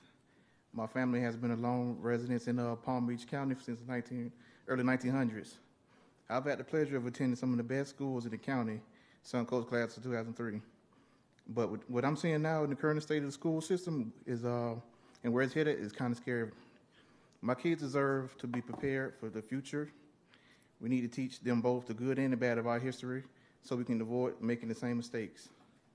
It may be easier to deny or avoid our challenges, but that is never how we overcome them. You must first identify an issue and address that issue to learn and grow from that. They want to distort the truth and sanitize history at a time when awareness and systematic racism is growing as a result of last year's George Floyd and the COVID impact of Black, Indigenous, Latin, Asian, Pacific Islander communities. And with that being said, I stand in solidarity with Common Purpose and its affiliate organizations. I also stand in solidarity with the Volunteer Association in their efforts to increase the number of administration and school staff on the campuses with high Haitian population to rehabilitate the South's intensive renovation. Thank you. Thank you.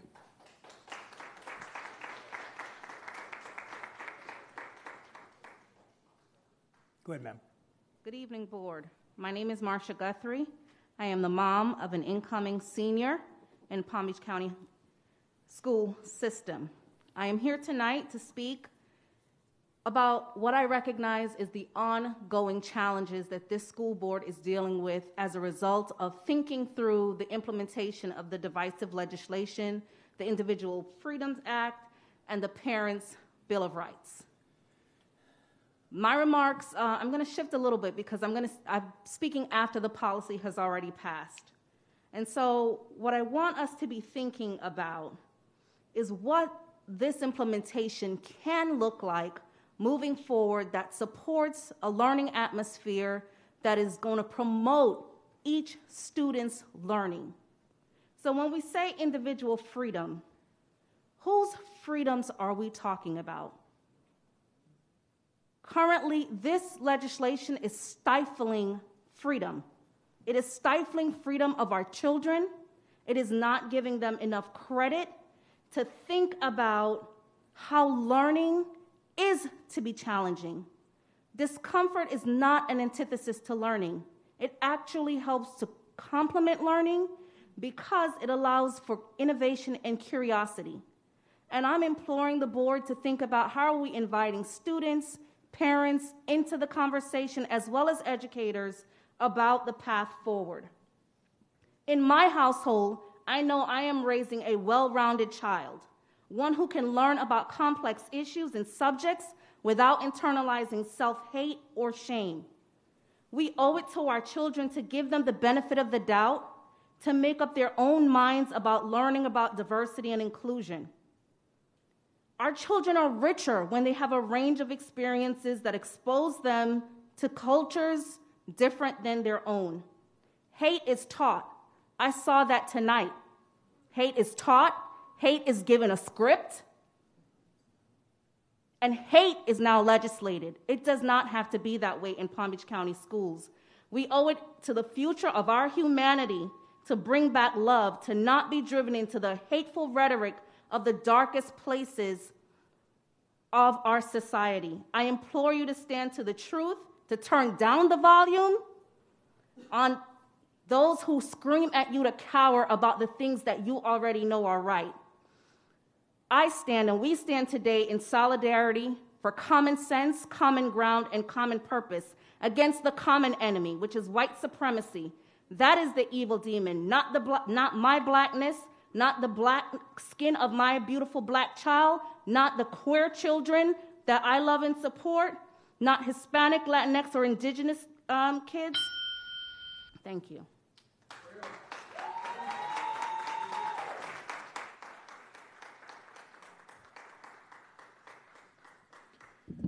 Good evening. My name is Pablo Del Real, and I am the founder of Soil and Soul.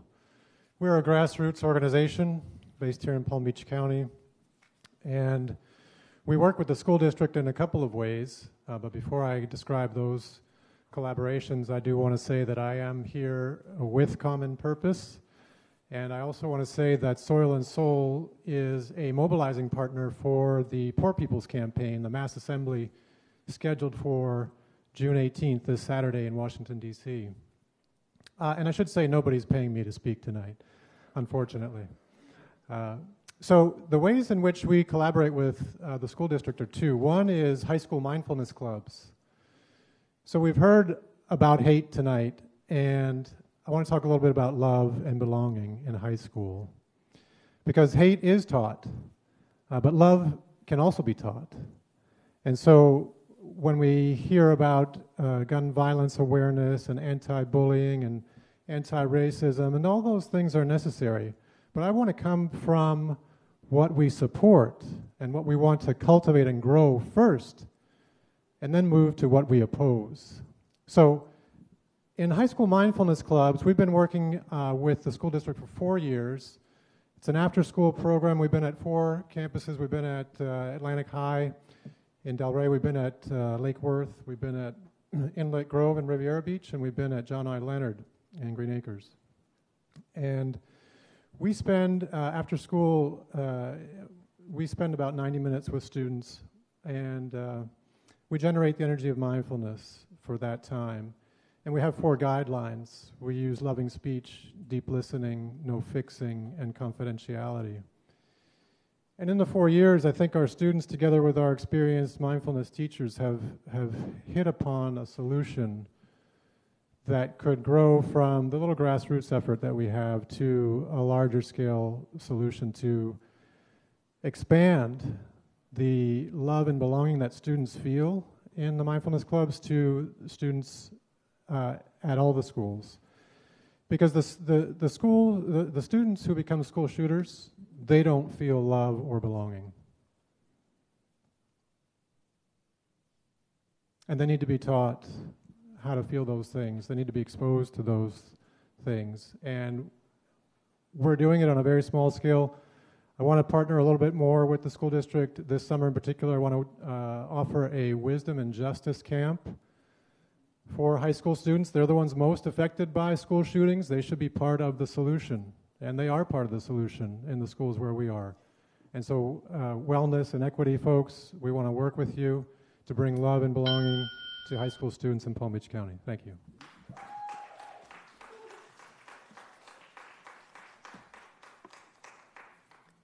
Is Rory Geller Muhammad here? Hope Mucklow, Sheila Gaines, Chuck Ridley, Jane Tierney.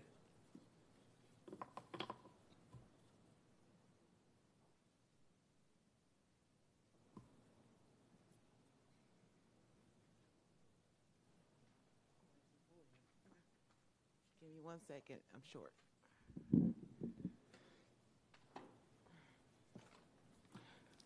Good evening, my name is Sheila Gaines.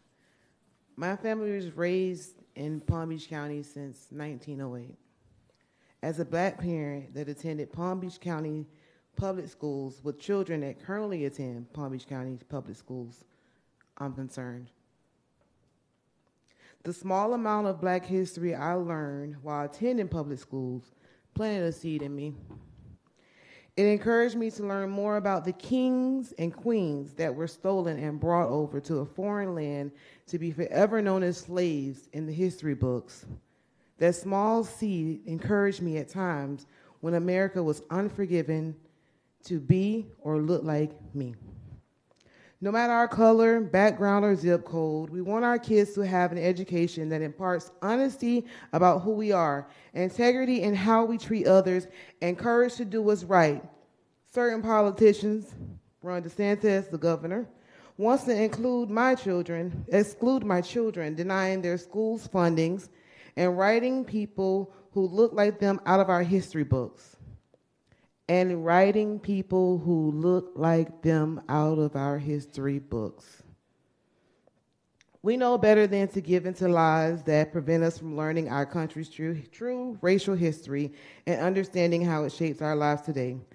Having honesty and courage conversations about systemic racism helps us achieve the promise of racial equity. We achieve racial equity when a person's race no longer determines the opportunities in their life. Because of systemic racism, it often does, to the detriment of us all. Advancing racial equity will benefit us all, strengthening our neighborhoods, our cities, and our states. I wasn't paid to be here either. But I too stand in solidarity with Common Purpose and its affiliates. Also, I stand in solidarity with the Volunteer Association and their efforts to increase the number of administration and staff on school campus.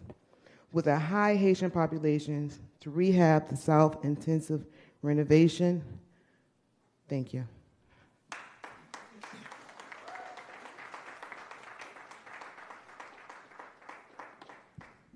I'm Superintendent Board. My name is Chuck Ridley, and I have the privilege of being the chair of Unify Palm Beach County. Unify exists for one simple purpose. That's to build power for the black community and black people. I've been organizing as a generational African who happens to live in America for over 30 years. And I've seen a lot in that lifetime. I've seen a lot of threats come before this school district, but no threats like I've seen over the last couple of years. I've watched this board be attacked. I've watched folk come to humiliate you, and sometimes even come to humiliate your families. I have a hard tongue. I've said things that are unkind to you. But I've grown to respect this board for what I've seen over the last couple of years. And why have you been attacked? Well, I've watched the governor and his administration that tries to turn our kids' classrooms into battlegrounds, spreading lies about lessons that they are being taught so that he may become a governor or maybe even the president of these United States. I've watched the governor and his administration threaten to deny funding because you chose to either follow the CDC recommendations or actually work on equity. So I'm not ever going to be someone that is going to sing Kumbaya. That's just not the way I'm made up. But I have decided to stand with Unify in solidarity with Common Purpose. Common Purpose have come together as a response to a governor and a mega activist who will want to wreak havoc on this school district, no matter your race, your gender, your sexual orientation.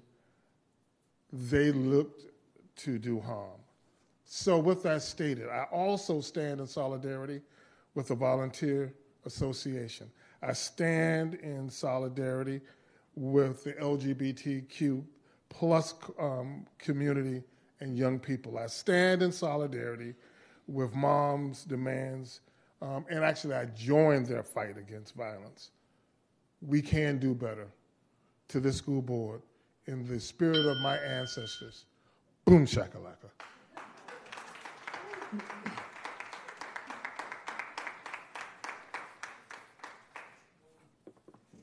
Good evening. My name is Jane Tierney. I am part of the Common Purpose Coalition here. I stand in solidarity with all the speakers who have gone before me.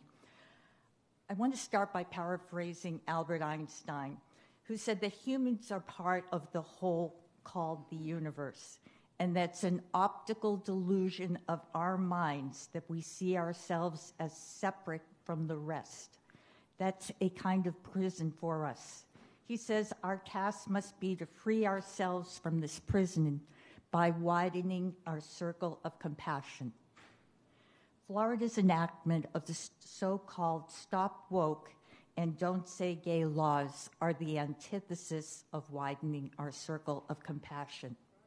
In reality, these laws represent a circling of the wagons of racism, homophobia, and transphobia. The Don't Say Gay law is justified by words such as protect and safety for our children, but the requirements of the law belie these purposes. The impact is increased exposure to bullying, harassment, homophobia, and transphobia. is our responsibility and the district's responsibility to do everything in our power to keep our children safe in this increasingly hostile environment. As to the Stop Woke law, if the goal is to criminalize woke, what does it mean to be unwoke? As I thought about this, the words that came to mind were complacent, on cruise control, self-oriented, self-satisfied, lacking interest in other people not like me, essentially to mindlessly reside in Einstein's prison of separation. The Stop Woke law imposes new restrictions on race-related instructions. As a result, Black history, discussions of race and disequities are being edited and purged from the curriculum, again, to protect our children. Let me expand on that, to protect our white children from feeling uncomfortable. When a person leaves out important information or fails to correct a pre-existing misconception in order to hide the truth from others, is by definition a lie of omission. Our children have the right to and deserve the truth. It is our collective responsibility to ensure they receive it. The anti-racist, anti-homophobic, anti-transphobic coalition will only continue to grow in strength, to speak out and to stand up for our children.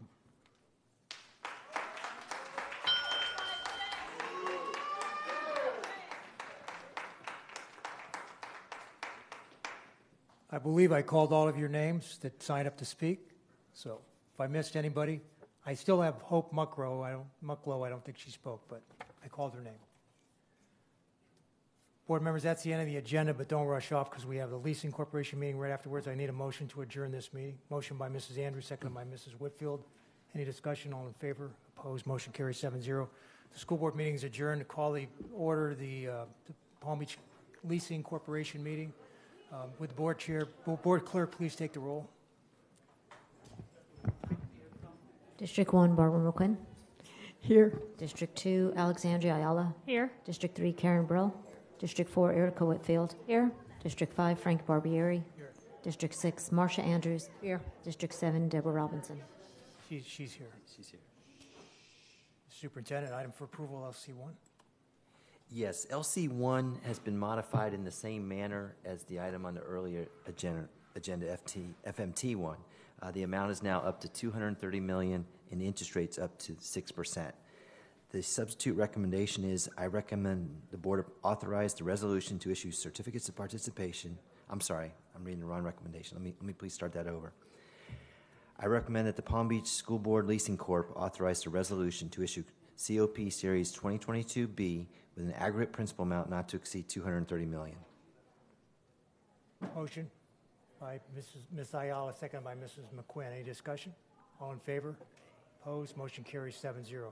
We don't need two motions on that, do we, General Counsel?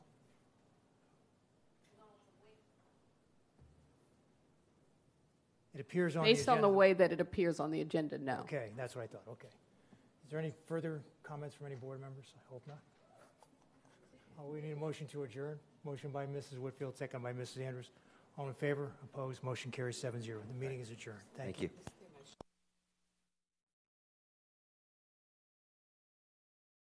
13,000 teachers. We are a tech-driven district. We have smart boards in every single classroom. 2,600 of our teachers are Google certified instructors. That is the most